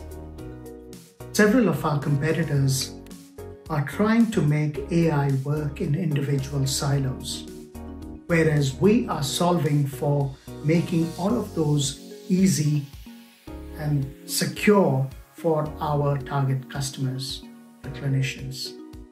We have a first mover advantage, but more importantly, because we are dealing with multiple areas, the amount of data that we collect is significantly higher. And in AI, data means everything. Some very experienced people have identified with the cause that we are driving and have joined with us in our journey to create this new paradigm of care. Experts are predicting that generative AI investments in healthcare will rise by 32% compounded annual growth rate in the next 10 years. So we are at a very unique position in history. We're raising just enough cash to be able to support our product development, working capital management, and sales and marketing to take us to the next phase. We invite you to join us in this journey of making generative AI have a positive impact on the world at large.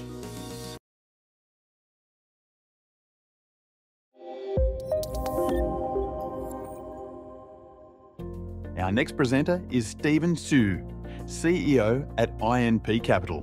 INP Capital utilises a global network and deep industry insights to target emerging technologies and visionary founders with potential for high growth. Hello, everyone. My name is Stephen Hsu, CEO of INP Capital, a boutique investment firm specializing in opportunities strategies that capitalizing on market dynamics to deliver robust return to our investors. It is a pleasure to share with you today a unique opportunities that capitalize on economic cycles with strategy blind of Australia real estate and global cutting-edge technology investment. We are here to explore how our targeted approach can create significant value for our investors.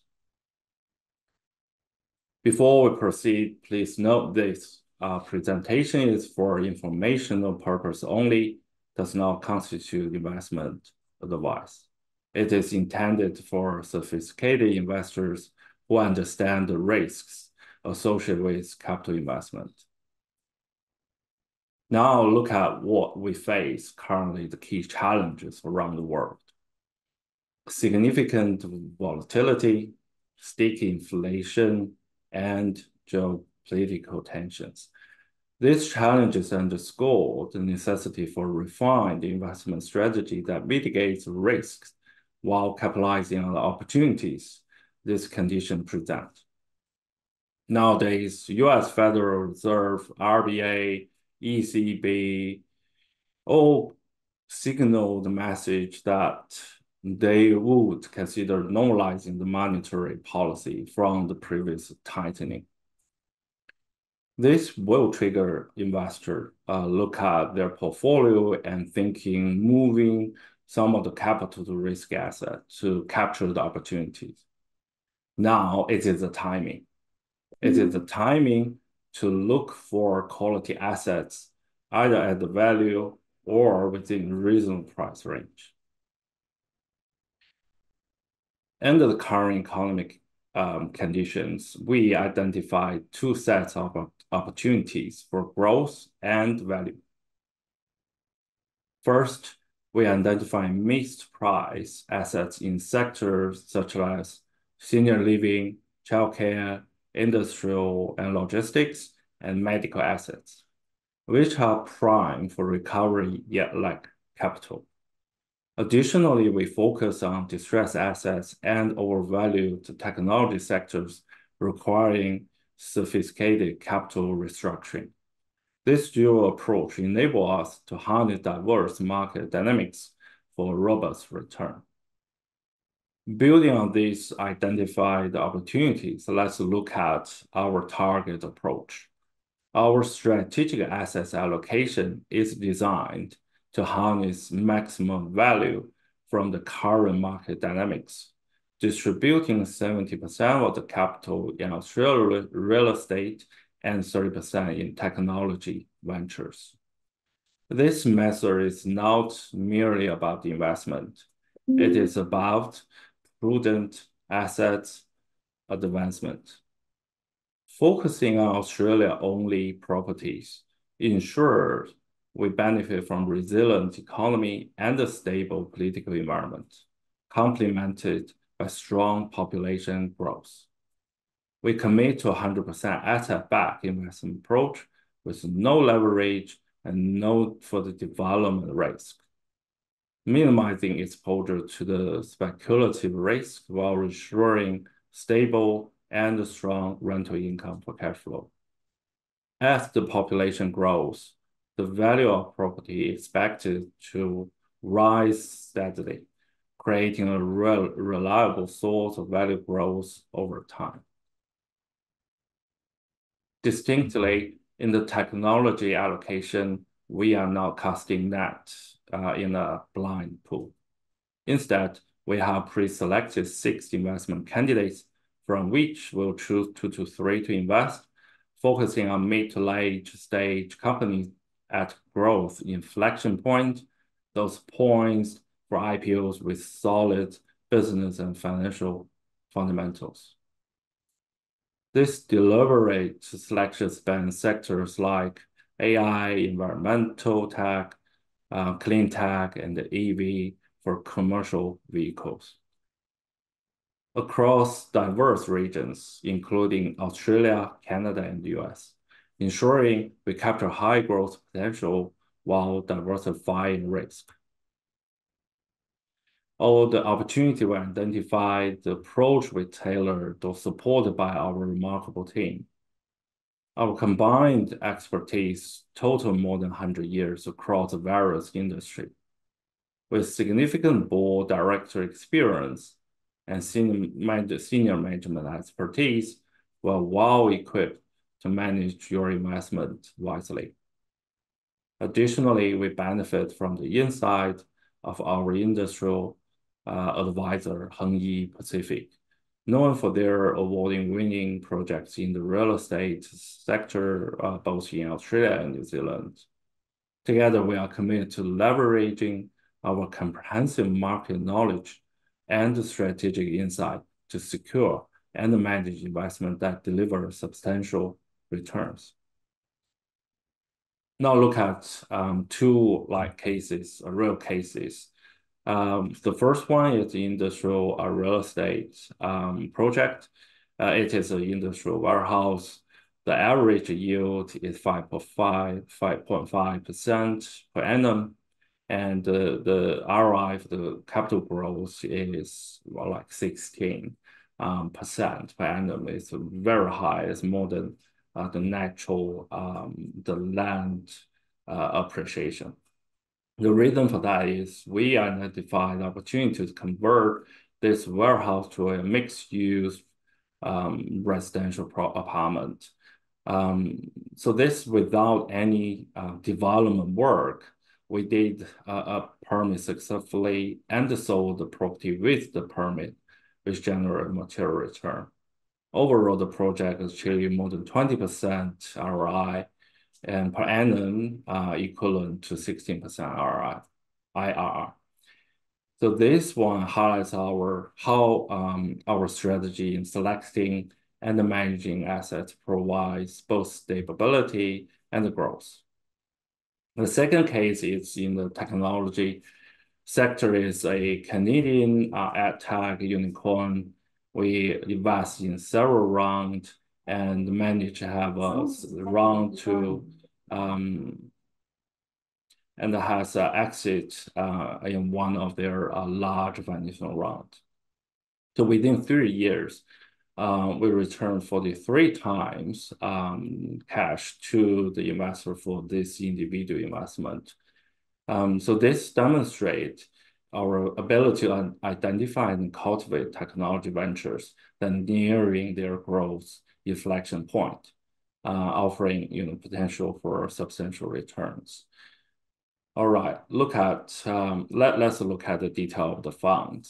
We target a size of 100 million AUD with a minimum investment of 500K.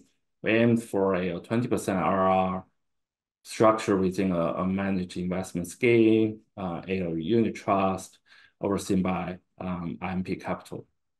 We commit 10 million as an initial major co-investment, underscoring our confidence in the fund's success. Currently, we have 25% commitment to the fund, and we'll make our first close by end of June with a minimum 50 million target. So in conclusion, remember Warren Buffett's word, which I like very much, is be fearful when others are greedy and greedy when others are fearful. So this philosophy drives our approach, pushing us to seize opportunities when others see challenges. In the end, thank you for considering the IMP JC Ingenuity Opportunity Fund. Let's capitalize on this dynamic cycle together for superior investment returns. Thank you very much. Our next presenter is Aldo Miccio, Chairman and Co-founder at Aether Pacific Pharmaceuticals Ltd. Aether Pacific pioneers high-value pharmaceutical solutions, merging medicine and science to enhance health outcomes and elevate quality of life.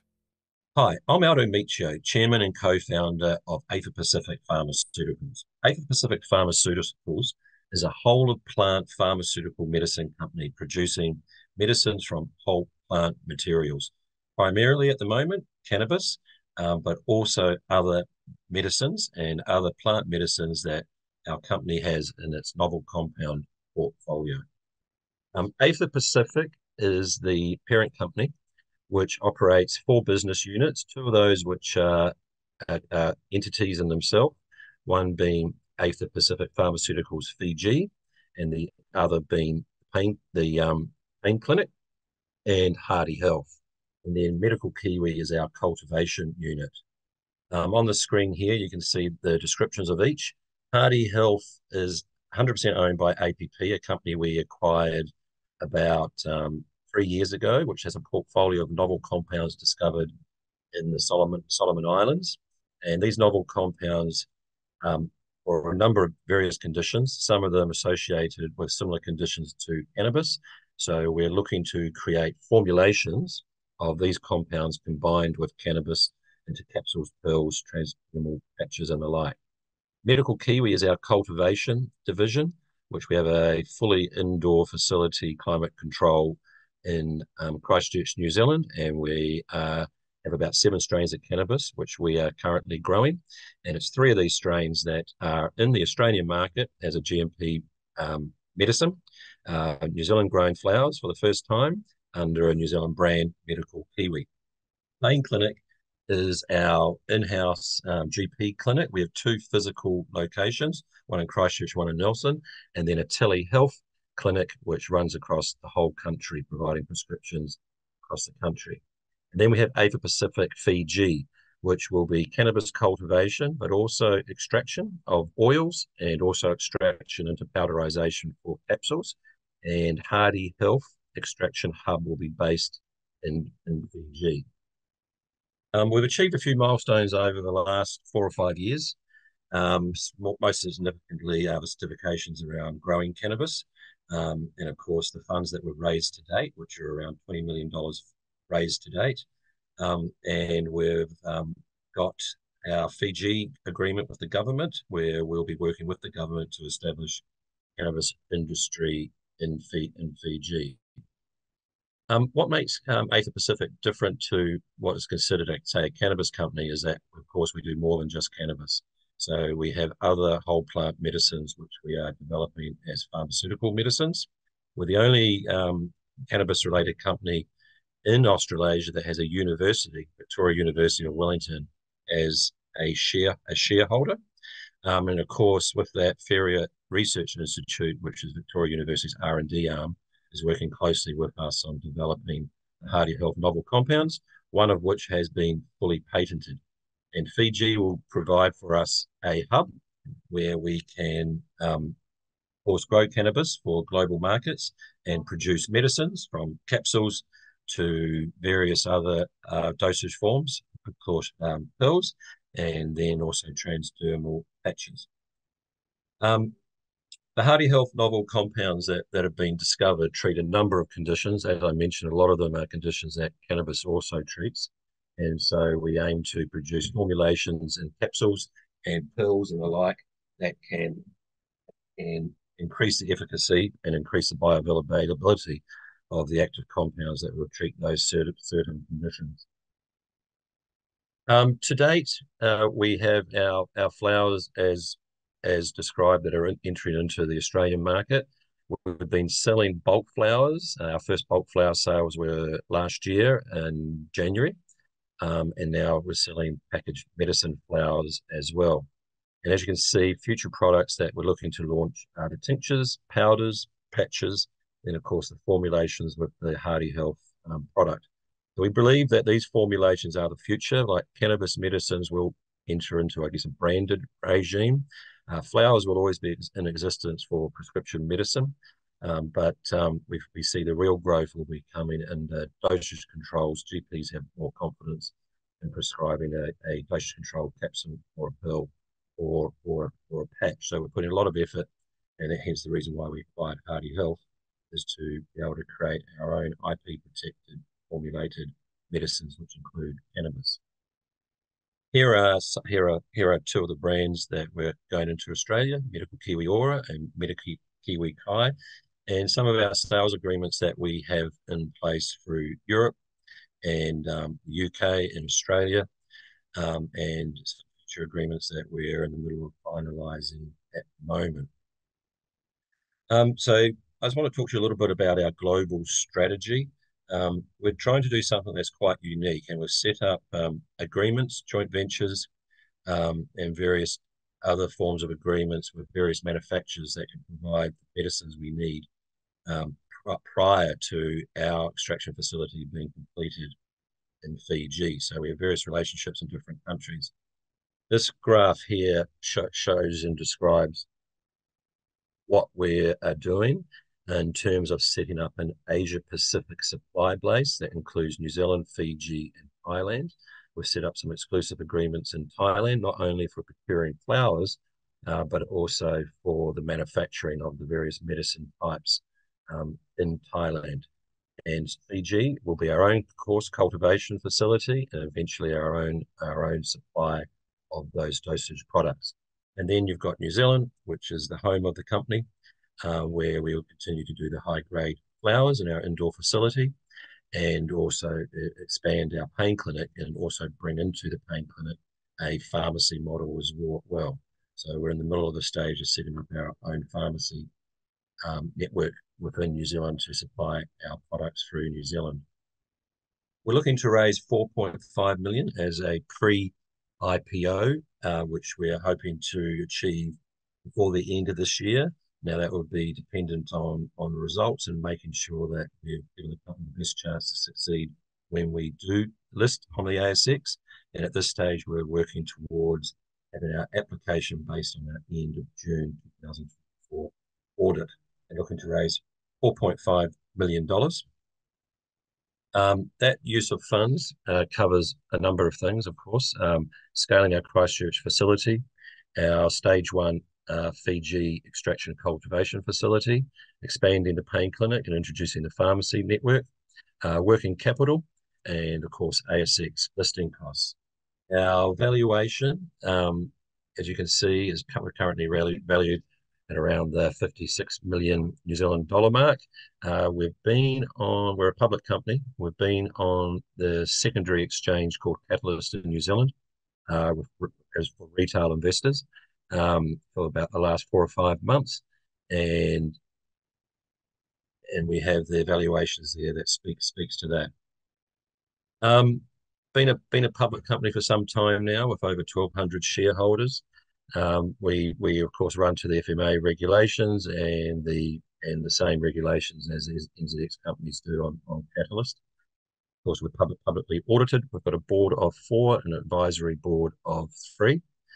Of course, we have patents from our novel compound, particularly one, and we can provide those details to any interested investors.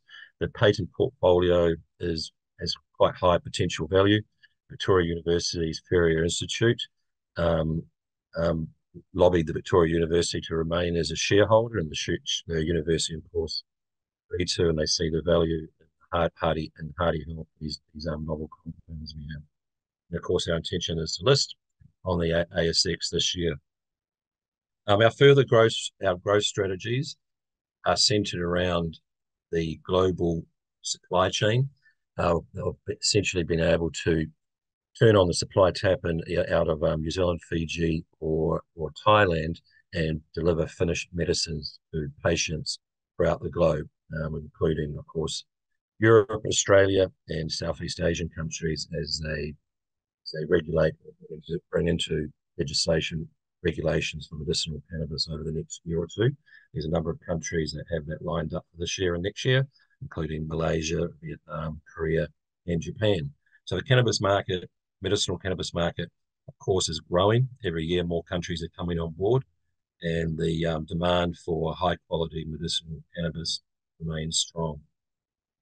So as you can see here, we have GMP medicines and sales. We have an agreement in place which will give us an exclusive position within the global market of having Fijian cannabis products. A global supply chain, which gives us quite a unique position to be able to deliver from raw ingredients right through to delivered patient medicine. Key partners have been secured, contracts are in place for sales, and our forecast for the next 2 to 3 years are looking strong and underpinned, like I mentioned, by those agreements. That sums up. If you've got any further questions, please don't hesitate to contact myself or the team at Wholesale Investor, and we can provide you with information that you need. Most of it, of course, is in our data room. And thank you for listening.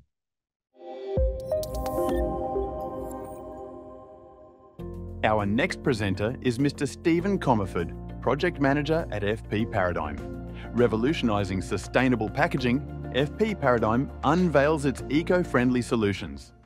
Hi, I'm Stephen Comerford. I'm a project manager working on several of the R&D activities into sustainable materials.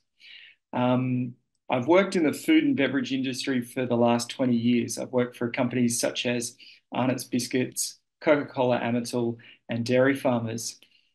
And the food and beverage industry, unfortunately, is falling short of some of its packaging commitments, where just 18% of plastic packaging is being recycled. Also, food waste has become a major environmental issue and one that needs addressing in not just Australia, but globally. We're working really hard on several projects to address both this plastic issue and also this food waste issue. I'd like to share some of those projects with you today, and then at the end, present an investment opportunity for you. So we're focused in our R&D around 3 different areas: new plastic technology, food waste management, and also measurement and consumer research. The R&D program is set to transform fossil-based fuels plastic in the food and beverage industry, not just here, but globally. And certainly we're working really hard on these 8 projects, which I'll introduce to you now. The first of which is around organic recycling technology. This technology looks at a better way of recycling. We're looking at synthesis of biomass materials, and that combines biomass materials with new plastics. We're also looking at carbon utilization, and carbon utilization takes CO2 gas and converts that into plastic. We also have 3 exciting projects around food waste management. One includes a nanowire sensor, which is used for tracing of food and food packaging. We're also looking at a colorimetric sensor, of which indicates when food goes off or spoils. This could potentially replace a best before date and give consumers a better opportunity to see when their food's going off. We're also using blockchain technology to trace food and source as well. The other technology that we're looking at is also a life cycle analysis of all of these programs, and also some consumer research. The consumer research is quite unique because it looks at all of the technologies, and we will know that we have some projects that are really user-friendly for consumers. So all these projects are being conducted at the University of New South Wales, and I'd like to give you a short update of one of those projects. The organic recycling project looks at taking solid waste and feedstock that isn't normally being taken in the marketplace, such as contaminated waste. It uses a technology, or solvent technology, to look at making it into nanoparticles, and we get an aqueous dispersion. From that, we can make new plastic and then preform into different materials. Some of those materials that we can make from this are new bottles made out of PET plastic or new trays. So it has application across a broad range of opportunities in the food industry: biscuits, cake, fruit, meat, seafood, coffee, etc. This alternative technology has some great advantages. We really are looking to improve the efficiency of recycling and waste management. We can utilize contaminated feedstock. To date, that hasn't been a possibility. And we're also looking at how we can transform the reliance on petroleum-based plastics by utilising this green chemistry. And we're also looking for a cost reduction by using these technologies. As mentioned, the opportunity is large. The Australian market right now is worth $4 billion, and it's expected to grow at about 2%. But what's emerging right now is recycled plastic and the demand for that, and that's growing at about 11.8%, and it's worth almost $200 million today. We really do see this coming ahead in leaps and bounds in the coming future. We've already secured great partners. We've got Pablo and Rusty's Coffee on board, Arnott's Biscuits Group, Taka Plastics, and Paco Industries, which has a subcontract to look at these R&D projects. The current experimental expenditure at the moment is $23 million, and there's a further $23 million in 2024 that's coming online. So in summary, the investment is quite a good opportunity. We're seeking $5.7 million in a convertible note. FP Paradigm has an advance finding that's already been awarded. We will pay an interest of 10% quarterly over 2 years, and the option can be exercised soon after that. We've made significant progress with the university, and there's a large market opportunity. So why don't you come and have a talk with us today? And our details are at the end of this presentation. Thanks for your time.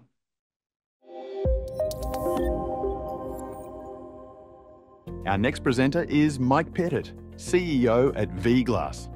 V-Glass's 100% recyclable, next-generation vacuum-insulated glass, VIG technology, makes affordable, ultra-high efficiency windows a reality in the $67 billion global insulated glass market, boosts LEED certification, and accelerates the trend towards sustainable, net-zero energy buildings. I'm Mike Pettit, CEO of V-Glass. We've developed next-generation vacuum-insulated glass technology for affordable, ultra-high efficiency windows. Vacuum-insulated glass, or VIG for short, is like a flat, transparent thermos bottle for windows. It is century-old, proven technology. A V-Glass VIG can insulate more than 3 times better than today's dual-pane windows. The problem is that buildings consume a huge amount of energy, and windows are the weak thermal link where much of that energy is wasted. On the left, you see current window technology plotted on a graph with decreasing cost on the x-axis and increasing efficiency on the y. More than 50% of U.S. window stock today is clear glass, while almost all new construction uses dual pane, both low cost, low efficiency. With triple panes, you get a little more efficiency with a little more cost. With first-generation vacuum glass, you get a little more efficiency for a lot more cost. In the US, triple panes and first-generation VIGs are simply too expensive to achieve any meaningful market penetration. V-Glass has broken this cost-performance paradigm by having the highest thermal efficiency of any glazing product on the market, produced at cost comparable to today's conventional windows. Here's our unique product design, the Mark III-C, a market-ready minimum viable product supported by significant intellectual property. It involves 2 panes of glass sealed near the edge with spacers between the panes where a vacuum is drawn. This vacuum gap is about the thickness of human hair.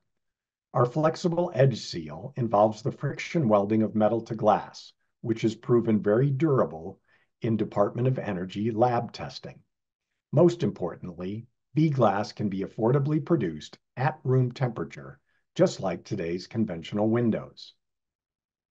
Here you see an infrared image of 2 recently installed V-Glass VIGs on a day when the outside temperature was -4 degrees Fahrenheit. Note first that the V-Glass windows are indeed as warm as a wall, more than 3 times the thermal efficiency of the dual-pane windows you see in blue. Second, there's a 15-degree temperature difference between the dual-pane window on the right and the V-Glass windows, which will make this room very uncomfortable for anyone sitting near the windows. For the homeowner, upgrading to V-Glass can reduce monthly HVAC costs by up to 50%, achieve a payback period of less than 5 years, and more than a 30% return. V-Glass is targeted at residential and commercial buildings globally, a market estimated at $67 billion annually. We will go to market using existing industry supply chains where we have established relationships. So to be clear, V-Glass is a technology company that will license its IP to established glass manufacturers and window OEMs who will bring our product and technology to market globally. To secure these licensing agreements, we must go through an industrial scale-up process where we move out of the lab into a pilot plant, demonstrate that V-Glass can be manufactured at or better than our cost targets, and that it works in real-life environments, where we are well on our way with more than $200,000 in order backlog for demonstration projects. We also have deep collaborative relationships with two large manufacturers, one in North America that's been supplying us with free glass and testing services since 2012, and a European manufacturer that will invest in our upcoming seed round. They both visited our lab and purchased V-Glass VIGs to test, which has generated more than $100,000 in revenue. The EU relationship is progressing much faster, which makes sense given how much more expensive energy is in Europe. And based on precedent, V-Glass will likely be acquired by a large glass manufacturer. Here you see a list of industry transactions. Note first two liquidity events involving companies producing dynamic glass, which is mature, established technology. The first is Saint-Gobain's two-stage acquisition of Sage Glass, which occurred when Sage was planning to build its first production facility, a place V-Glass could be in about 3 years. Saint-Gobain purchased 50% of Sage for $80 million, and the rest 2 years later for an undisclosed amount. Next is Gauzy, who's planning an IPO this year at a $600 million valuation. Here are two funding rounds involving PV glass technology, which is a couple years ahead of V-Glass in its development. Here, an early-stage first-generation VIG company, Luxwall, building a plant in Michigan, targeting the U.S. commercial market. You'll also notice the prevalence of strategic partners and government support, just like with V-Glass.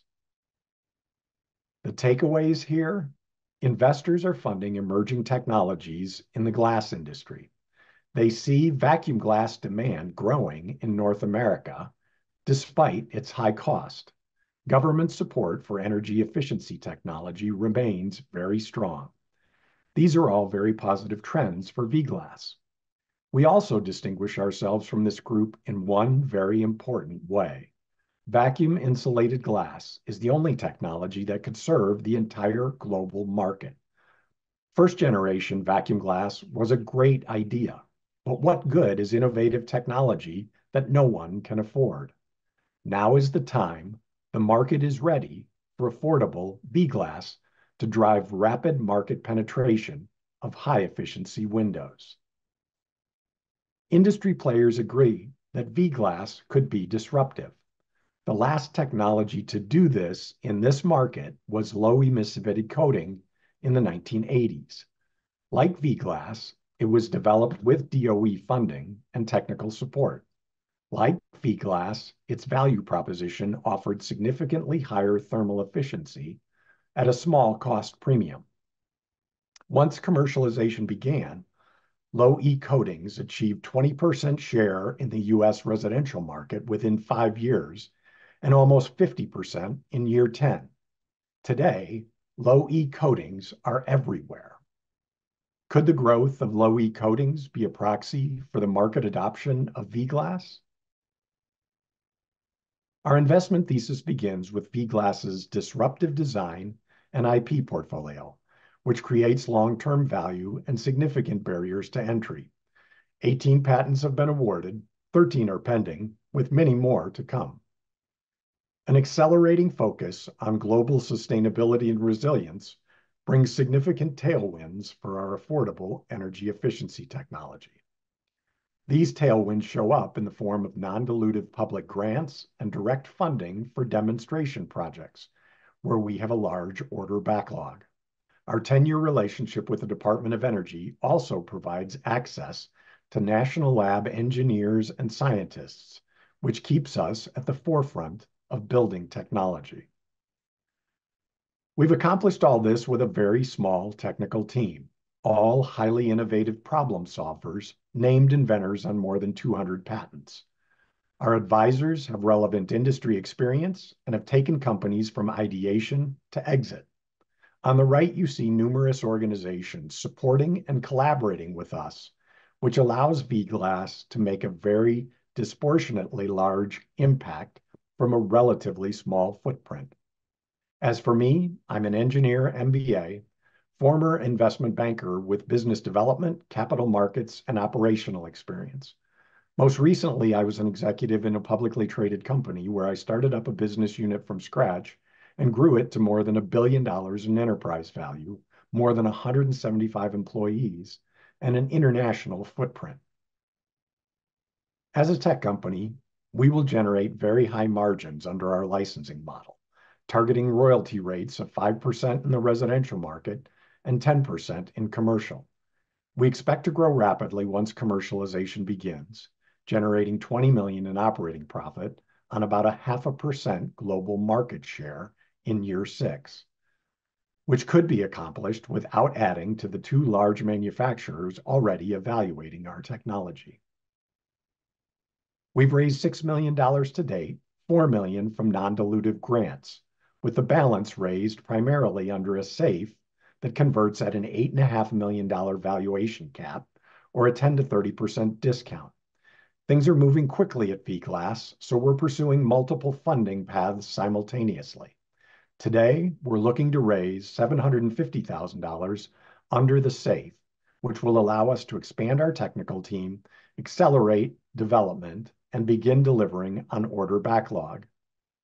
We recently applied for more DOE grants, which could lead to $2.5 million in total funding. No guaranteed win, but we have a very high success rate here. We're also in discussions with several investors about leading a $3 million seed round to begin moving out of the lab into a pilot plant. We've already circled $1 million to co-invest alongside the large EU manufacturer once a lead is found. We expect to close this seed round in late 2024 at a valuation much higher than the $8.5 million on the pre-seed round. Future funding of $15 million will be raised in 2 rounds to build the pilot plant and for global rollout. We expect 50% or more of all future funding to come from non-dilutive sources. That said, V-Glass is likely to be acquired well in advance of all this capital being raised. I'll conclude with a few final comments. Energy drives the global economy and human flourishing. Affordable, ultra-high efficiency V-Glass is 100% recyclable, reduces carbon emissions, saves energy and money. Our value proposition is compelling without government subsidies, but with them, market adoption will occur much faster. Thank you for allowing me to share the V-Glass story with you, and I invite you to join us in bringing our disruptive technology to market.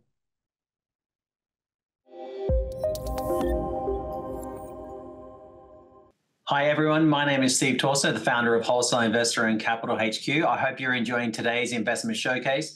We plan this to be the first of many investment showcases which we are going to be hosting. So my topic for today is going to be talking about some of the trends that we're actually seeing in this ecosystem, and I suppose what we observe on a day-to-day basis and how that can impact you either from an investor's perspective or also from a founder's perspective. So let's get right into it.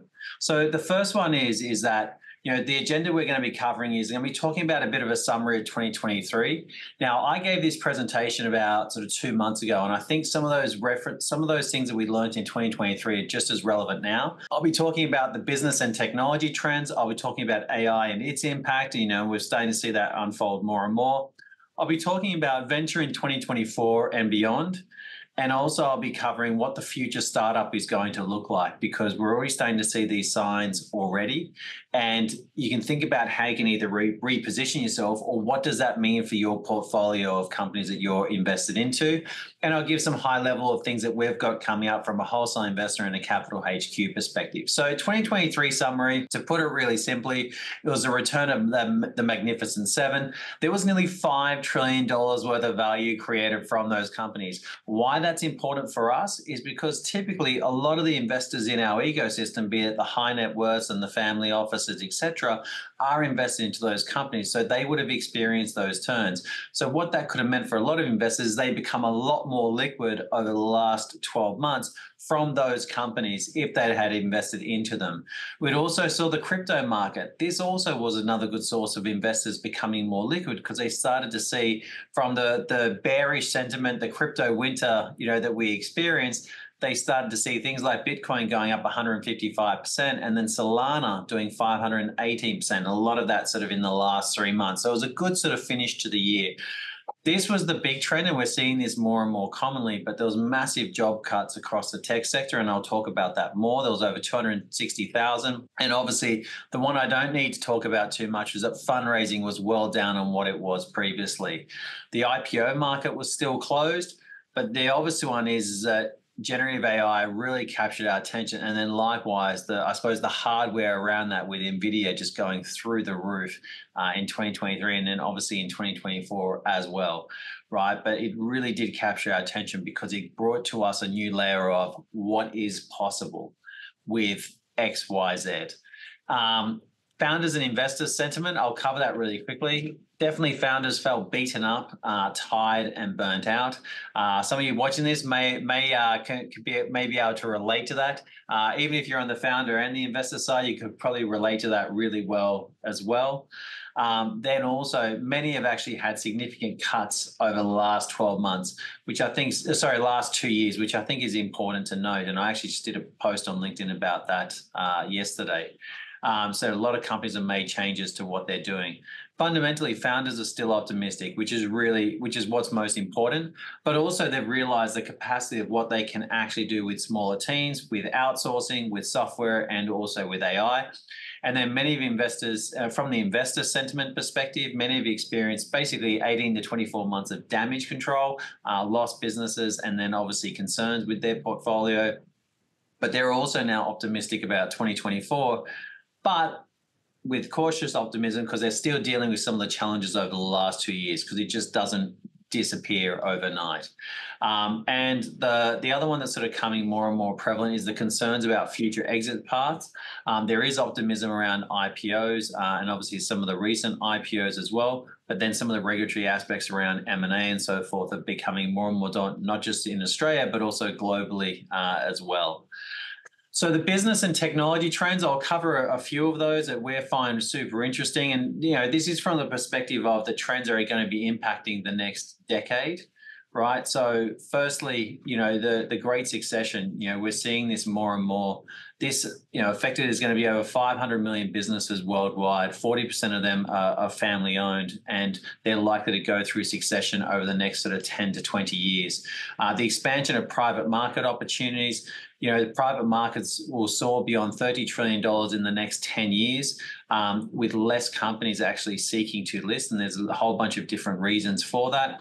And then the rise of non-bank lending, and I'll sort of cover that. But this is, I think the easiest way for me to explain what's so exciting about now, even though we've had 2 punishing years beforehand, what's exciting about right now is that effectively it's one of the most exciting times for investors who are interested in either yield or growth to be making their bets or to be making their investments.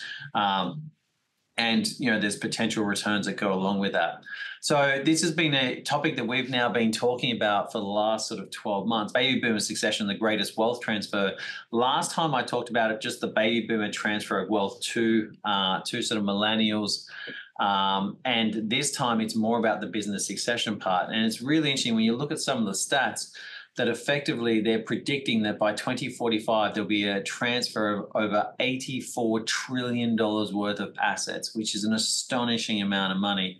And the sad reality is only 30% of family-owned businesses survive that succession down to the next generation. So that then does create a whole new layer of opportunity for investors that are interested in investing into traditional, into traditional businesses that may be going through some type of succession. But it will be the greatest wealth transfer. And, we're doing a lot of work with a company called Volube Exchange that are basically facilitating that end-to-end process for companies that want to help the management and employees go through the buyout option, of the actual founder. So the founders can actually receive their payday, and then the management and employees can also gain in the rewards of the company whilst also passionately building the businesses that they're already working at. Private market opportunities, as mentioned before, this is becoming a massive area.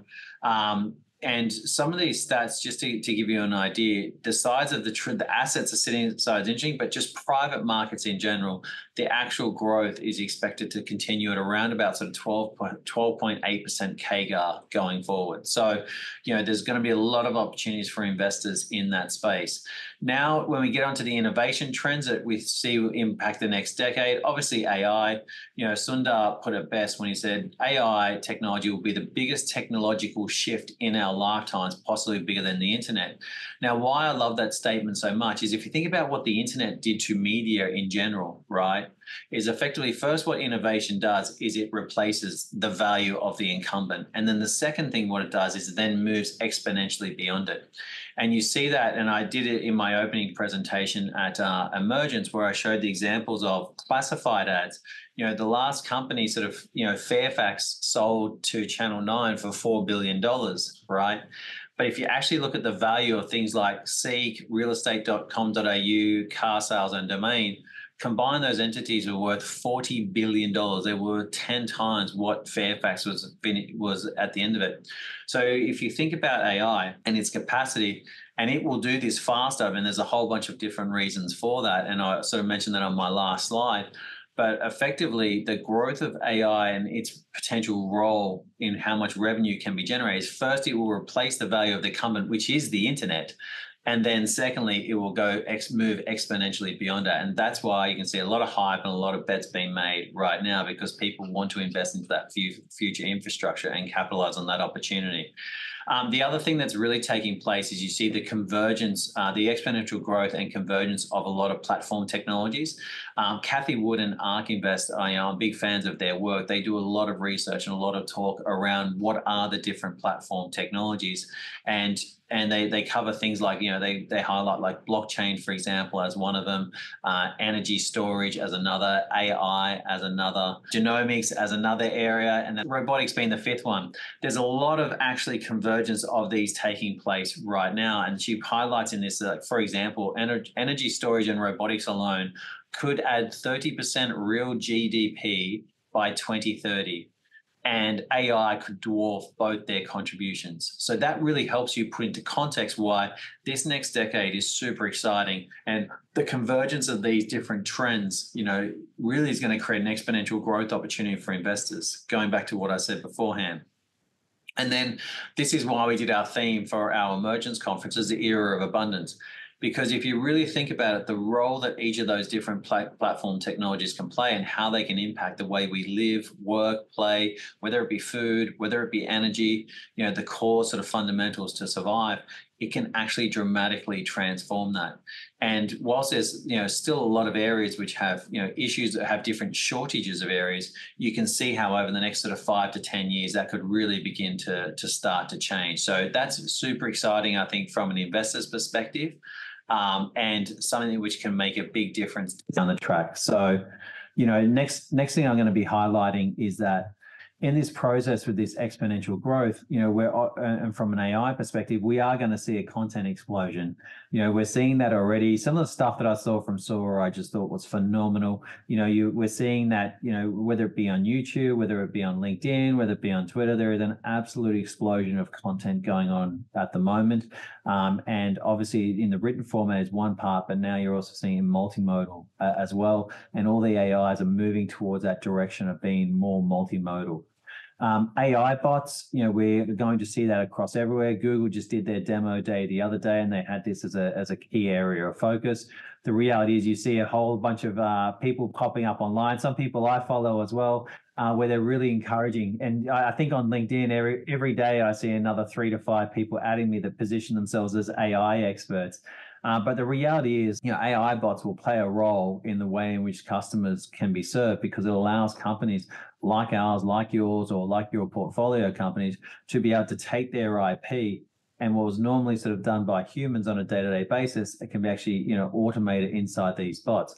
Now, that does come with its own risks, its own challenges, and so forth. But, over time, people will fine-tune the information, they'll fine-tune the models, and a lot of those bugs will ultimately be sort of fixed. Personal AI solutions, like you can see, there's a lot of different solutions now coming out for help in the individual personally, whether it be, through OpenAI with their different GPTs. And I forget the other company that's just sort of, that's providing a whole bunch of different examples for this.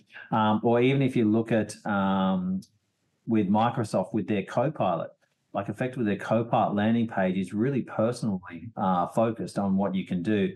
If you look at Meta, what they've just released now with WhatsApp as an example, it's very much personal focused in that you can add it. Google, even they've added to their own chatbot.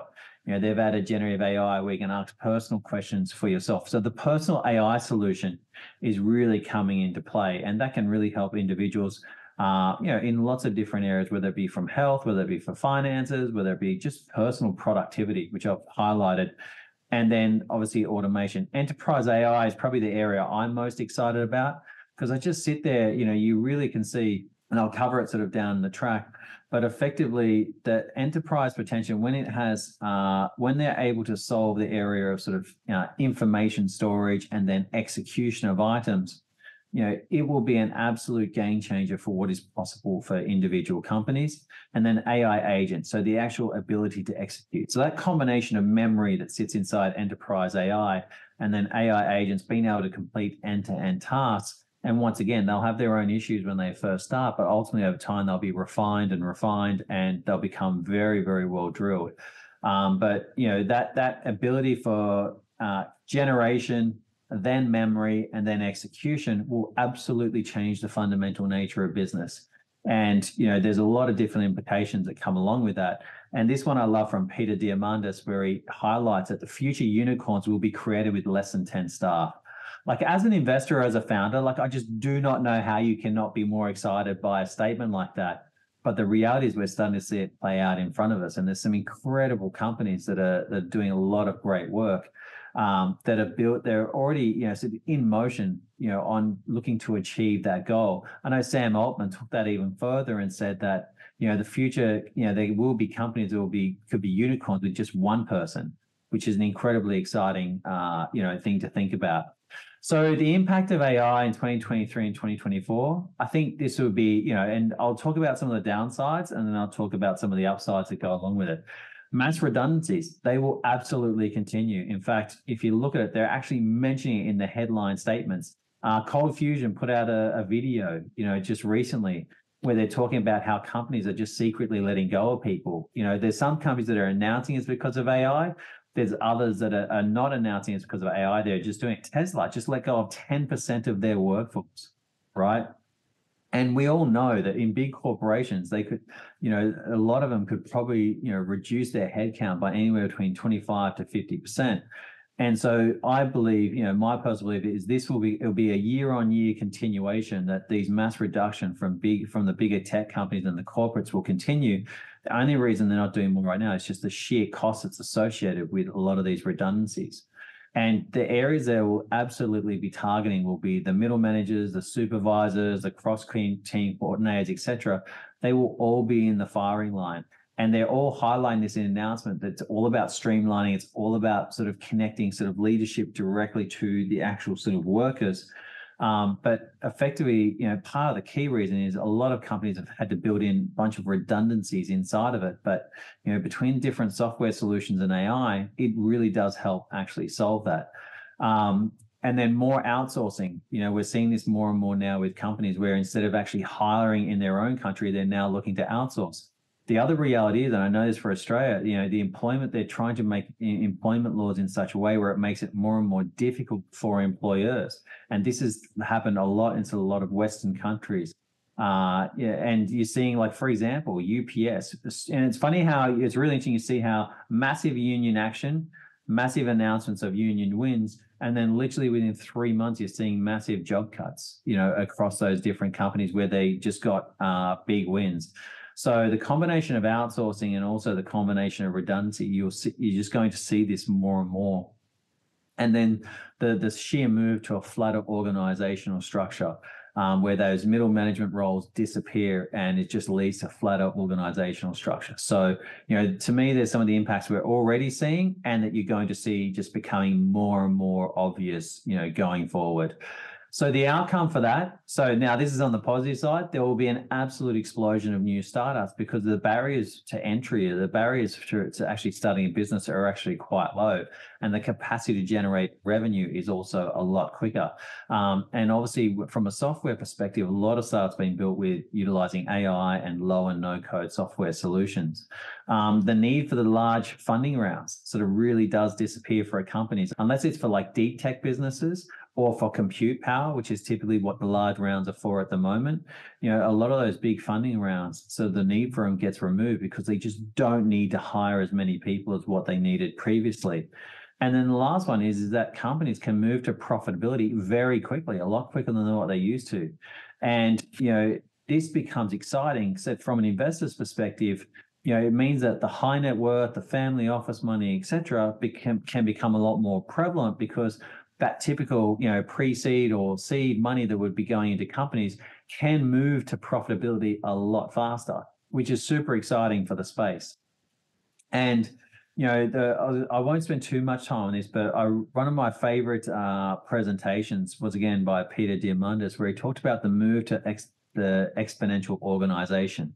Right. Now, there's a few key factors in that, but there's two things that I think is really important to, actually 3 areas I want to really focus on is, number one, the agile resourcing. We're noticing a lot more companies that sort of really aligned with the outsourcing aspect, where instead of hiring a person so that they've got someone internal that may be at sort of 25 or 30% capacity, they're only sort of outsourcing or doing specific job functions as required when they need it. Right. And that's really interesting. Then the API economy. Now, API, you think about it just from a purely software perspective, but actually you can see a lot of companies that are working out ways to actually connect with other organizations, and create sort of other financial opportunities for their partners or for people in their ecosystem as well. And that's super interesting to see. So more strategic opportunities between companies, which, is, effectively aligns with that API economy. And then the global ecosystem, where it said there really is no limits to the capacity of what people can grow with, said it improved from a software perspective, communication, logistics, etc. Said there's a global opportunity for the majority of companies. So this is, to me, sets the foundation for what's exciting about what comes next. From a venture trends perspective, this is already in motion. This is almost stating the obvious at this point. But the Bitcoin halving, ETF's been approved, and platform access has made a big change with the digital asset bull run. So I said that's well entrenched. The increased desire for secondaries has been talked about a lot. I believe this area of syndication of opportunities will become a lot more prominent. Increased fundraising with lower valuations. This is still taking place, right? So unfortunately for a lot of founders, they haven't realized that the good old days of 2021 are long, long gone.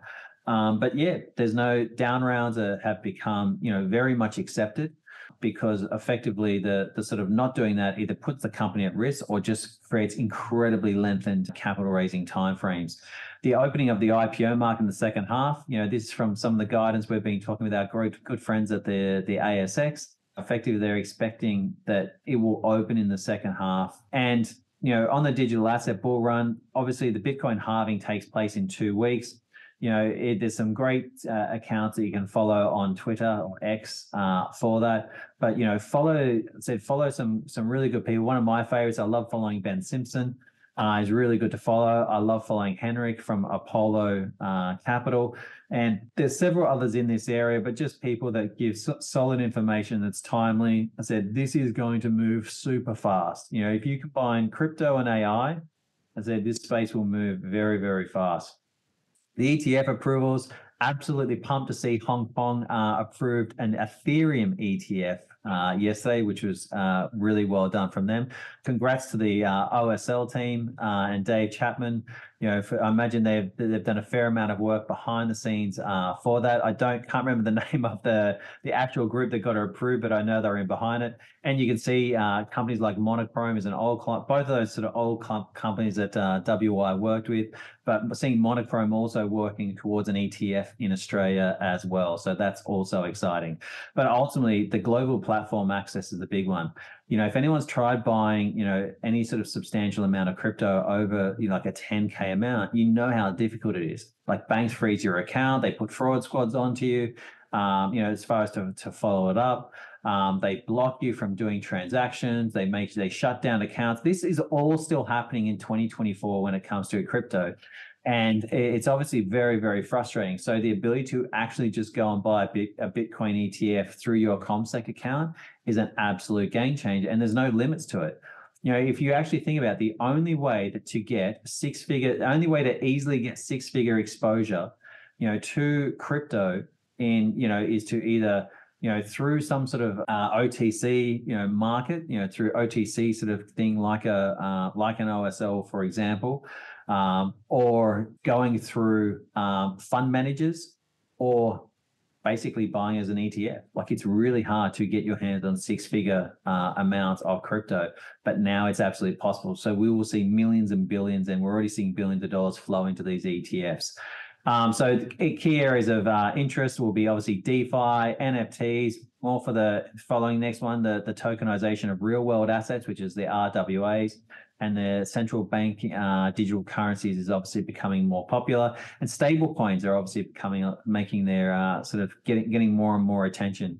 You know, so it's going to be interesting to see a lot of the innovation in this space. But as sort of, you know, the more and more money moves online, it's very logical that crypto itself will start to really outpace the growth of when you look at the growth of the internet, you're now seeing crypto really outpace that growth. So the onboarding, this will probably be the biggest mass adoption of people coming into the crypto space over the next 12 to 18 months as it goes through this bull run, which is very exciting. And then Kathy Wood, you know, said, and they've got a full research paper on this, you know, she predicts that Bitcoin will reach $1 million per coin by 2030. And if you think about where we're at right now, it's still super early. And so, you know, it's very interesting for me when people like her that I highly respect are making comments about where Bitcoin is going. So sector trends, as I've just put this in Australia, I won't spend too much time on this. I'm going to make this available for everyone, but you know, these are all fairly obvious and things that we've been seeing over and over again in the last sort of 12 months, and it's going to continue for this next 12 months as well. What's interesting for me is the area of ESG seems to have gone completely off the radar. You know, once BlackRock sort of come out and said they're going to stop using that term, you know, it really hasn't been mentioned since August. It's barely been mentioned at all, but there's still a focus on and now it's being rebranded to energy transition. But anything sort of climate tech related or sustainability related or, you know, energy transition related is still of strong interest from an investor's perspective. Cybersecurity is one of those ones where it sort of doesn't really get in the media, but there's significant investment going into the space.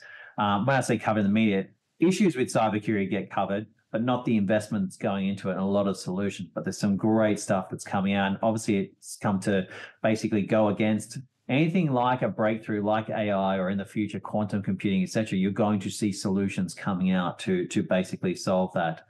And then all these other ones, you know, we're also seeing still strong interest in from an investor perspective. One I want to, you know, play more of a role in is obviously space and aerospace technology. Unfortunately, there isn't that many companies in Australia that we've come across. We'd love to come across them globally as well coming out. So challenges ahead, you know, just for these last 5 minutes, basically it's still going to be a challenging fundraising environment. You know, I don't know anyone that's come out and said capital raising so much easier now.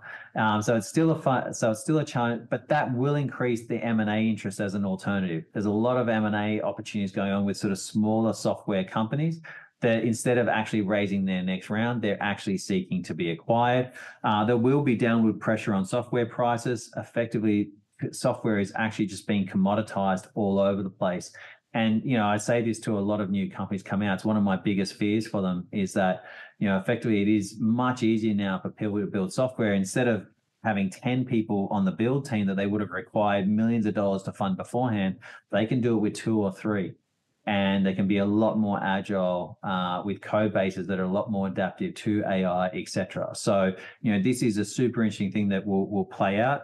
And one of the things you think about, some of the unicorns that also could be potentially disrupted by this, like the area for me that I always like to reference is note-taking software. That was such a niche and unique area, 4 years ago when COVID was coming on. You saw it explode, unicorns created, and now it's just been everywhere. Like everyone's doing it.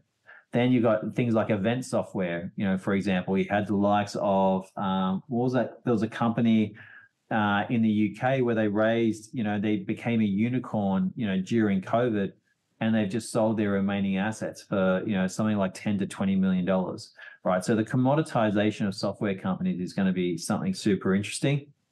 And this last one, if businesses haven't changed their models, basically the rising customer acquisition costs, because the salaries of their marketing and sales departments haven't changed that much. Marketing maybe a little bit, but effectively, and then also there's been email change rules by Yahoo and Google that are really going to increase that customer acquisition cost. So, like I said, companies will be looking for more proactive ways to create it. Yield-related opportunities, as I said, non-bank lending is one of the biggest. For us, we see so much money coming into our clients that are in these areas. It's just a great time to get access to yield if you're an investor. And these are the different areas that you can actually go in to do that. And for a lot of investors that may have actually cashed out or made some significant money from their portfolio up to sort of like 20, 21, maybe early 22, etc., they're just sitting there thinking, how can I beat these returns when I can get returns and have them sort of backed by assets, and I can be getting returns between 10 and 18% per year? That becomes very, very appealing. So we're seeing a lot more focus in yield-related opportunities. For me, in the final minute, what I'm excited about is if you bring that all together, effectively the role that AI, software, and platform technologies will play. I said I love watching innovation roll out. It's a beautiful thing when you can see it and you know what's happening, and you just watch how it actually navigates all the different problems that goes along with it. The Bitcoin halving, it's very rare that you have an investment opportunity where its growth is literally written into the code, and that's effectively the Bitcoin halving. We've been talking as a company, we've been really encouraging our investors, so subscribers, to put attention on Bitcoin going back to sort of July last year, knowing that this event in the next 2 weeks is coming up. The S-curve adoption, S-curve technology adoption, said all technology follows this S-curve adoption, right? All those platform technologies are actually going through their early adopter or early majority phase, which is where most of the value actually gets created. So it is super exciting. And then you're seeing Wright's Law, the cost of actually building things and manufacturing things is just coming down exponentially, whether it be from solar panels, whether it be from training AI, whether it be from sequencing genomes, etc. All of it's coming down at an escalating price. So it creates more upside financial opportunity. And then the last one that's playing the biggest role is just simply network effect. You can get access to absolutely anyone, nearly anyone and everyone right now. Whether if you're a B2C business, the social media platforms give you access to billions of people. And if you're a B2B business, the data platforms give you access to millions of different, whoever you want to target, you can literally find their details. So, and then you can organize sort of scaled outreach to them. So us in 2024, we did our rebrand, did a launch of CapitalHQ, incredibly pumped with that. This really sets our definition for us. We're positioning ourselves as a private capital marketplace. So you'll see that we'll not only have venture opportunities, but private equity, business sale opportunities, credit-related opportunities, digital asset, etc. Effectively, we are a home for investors to access all different types of opportunities that they wish to on our platform in the private market space. And that's the space that we own really well. And everything we think about is how we can actually just simplify engagement to that. So for investors, I said we streamline and simplify the process for them. For founders, we also simplify and streamline their process for their own raise. And we also provide different flexible options for them as well. One of the things we're building right now is basically the instant deal room creation, where basically a company can give us a certain set of material. that they typically already have, and then within seconds they can have their deal room created. Everything we think about is how we can actually save founders time in the process of raising capital. So that is it from me. I hope you enjoyed the CapitalHQ Investment Showcase. I said this is the first of many. As much as I obviously love the in-person experience, and we've built our name doing that, these online showcases are going to play a valuable role for us going forward, because whilst you don't get to feel the same buzz and connection of an energy, for us, it's all about creating more visibility and more awareness about the people, the investors, the companies, the opportunities, etc., that are in this space that are doing great work. So in an ideal world, we want to be hosting this every 2 months. And then we obviously want to be inviting a global audience to actually attend our event. So I hope you enjoyed the CapitalHQ Investment Showcase, and I look forward to seeing you at our next one.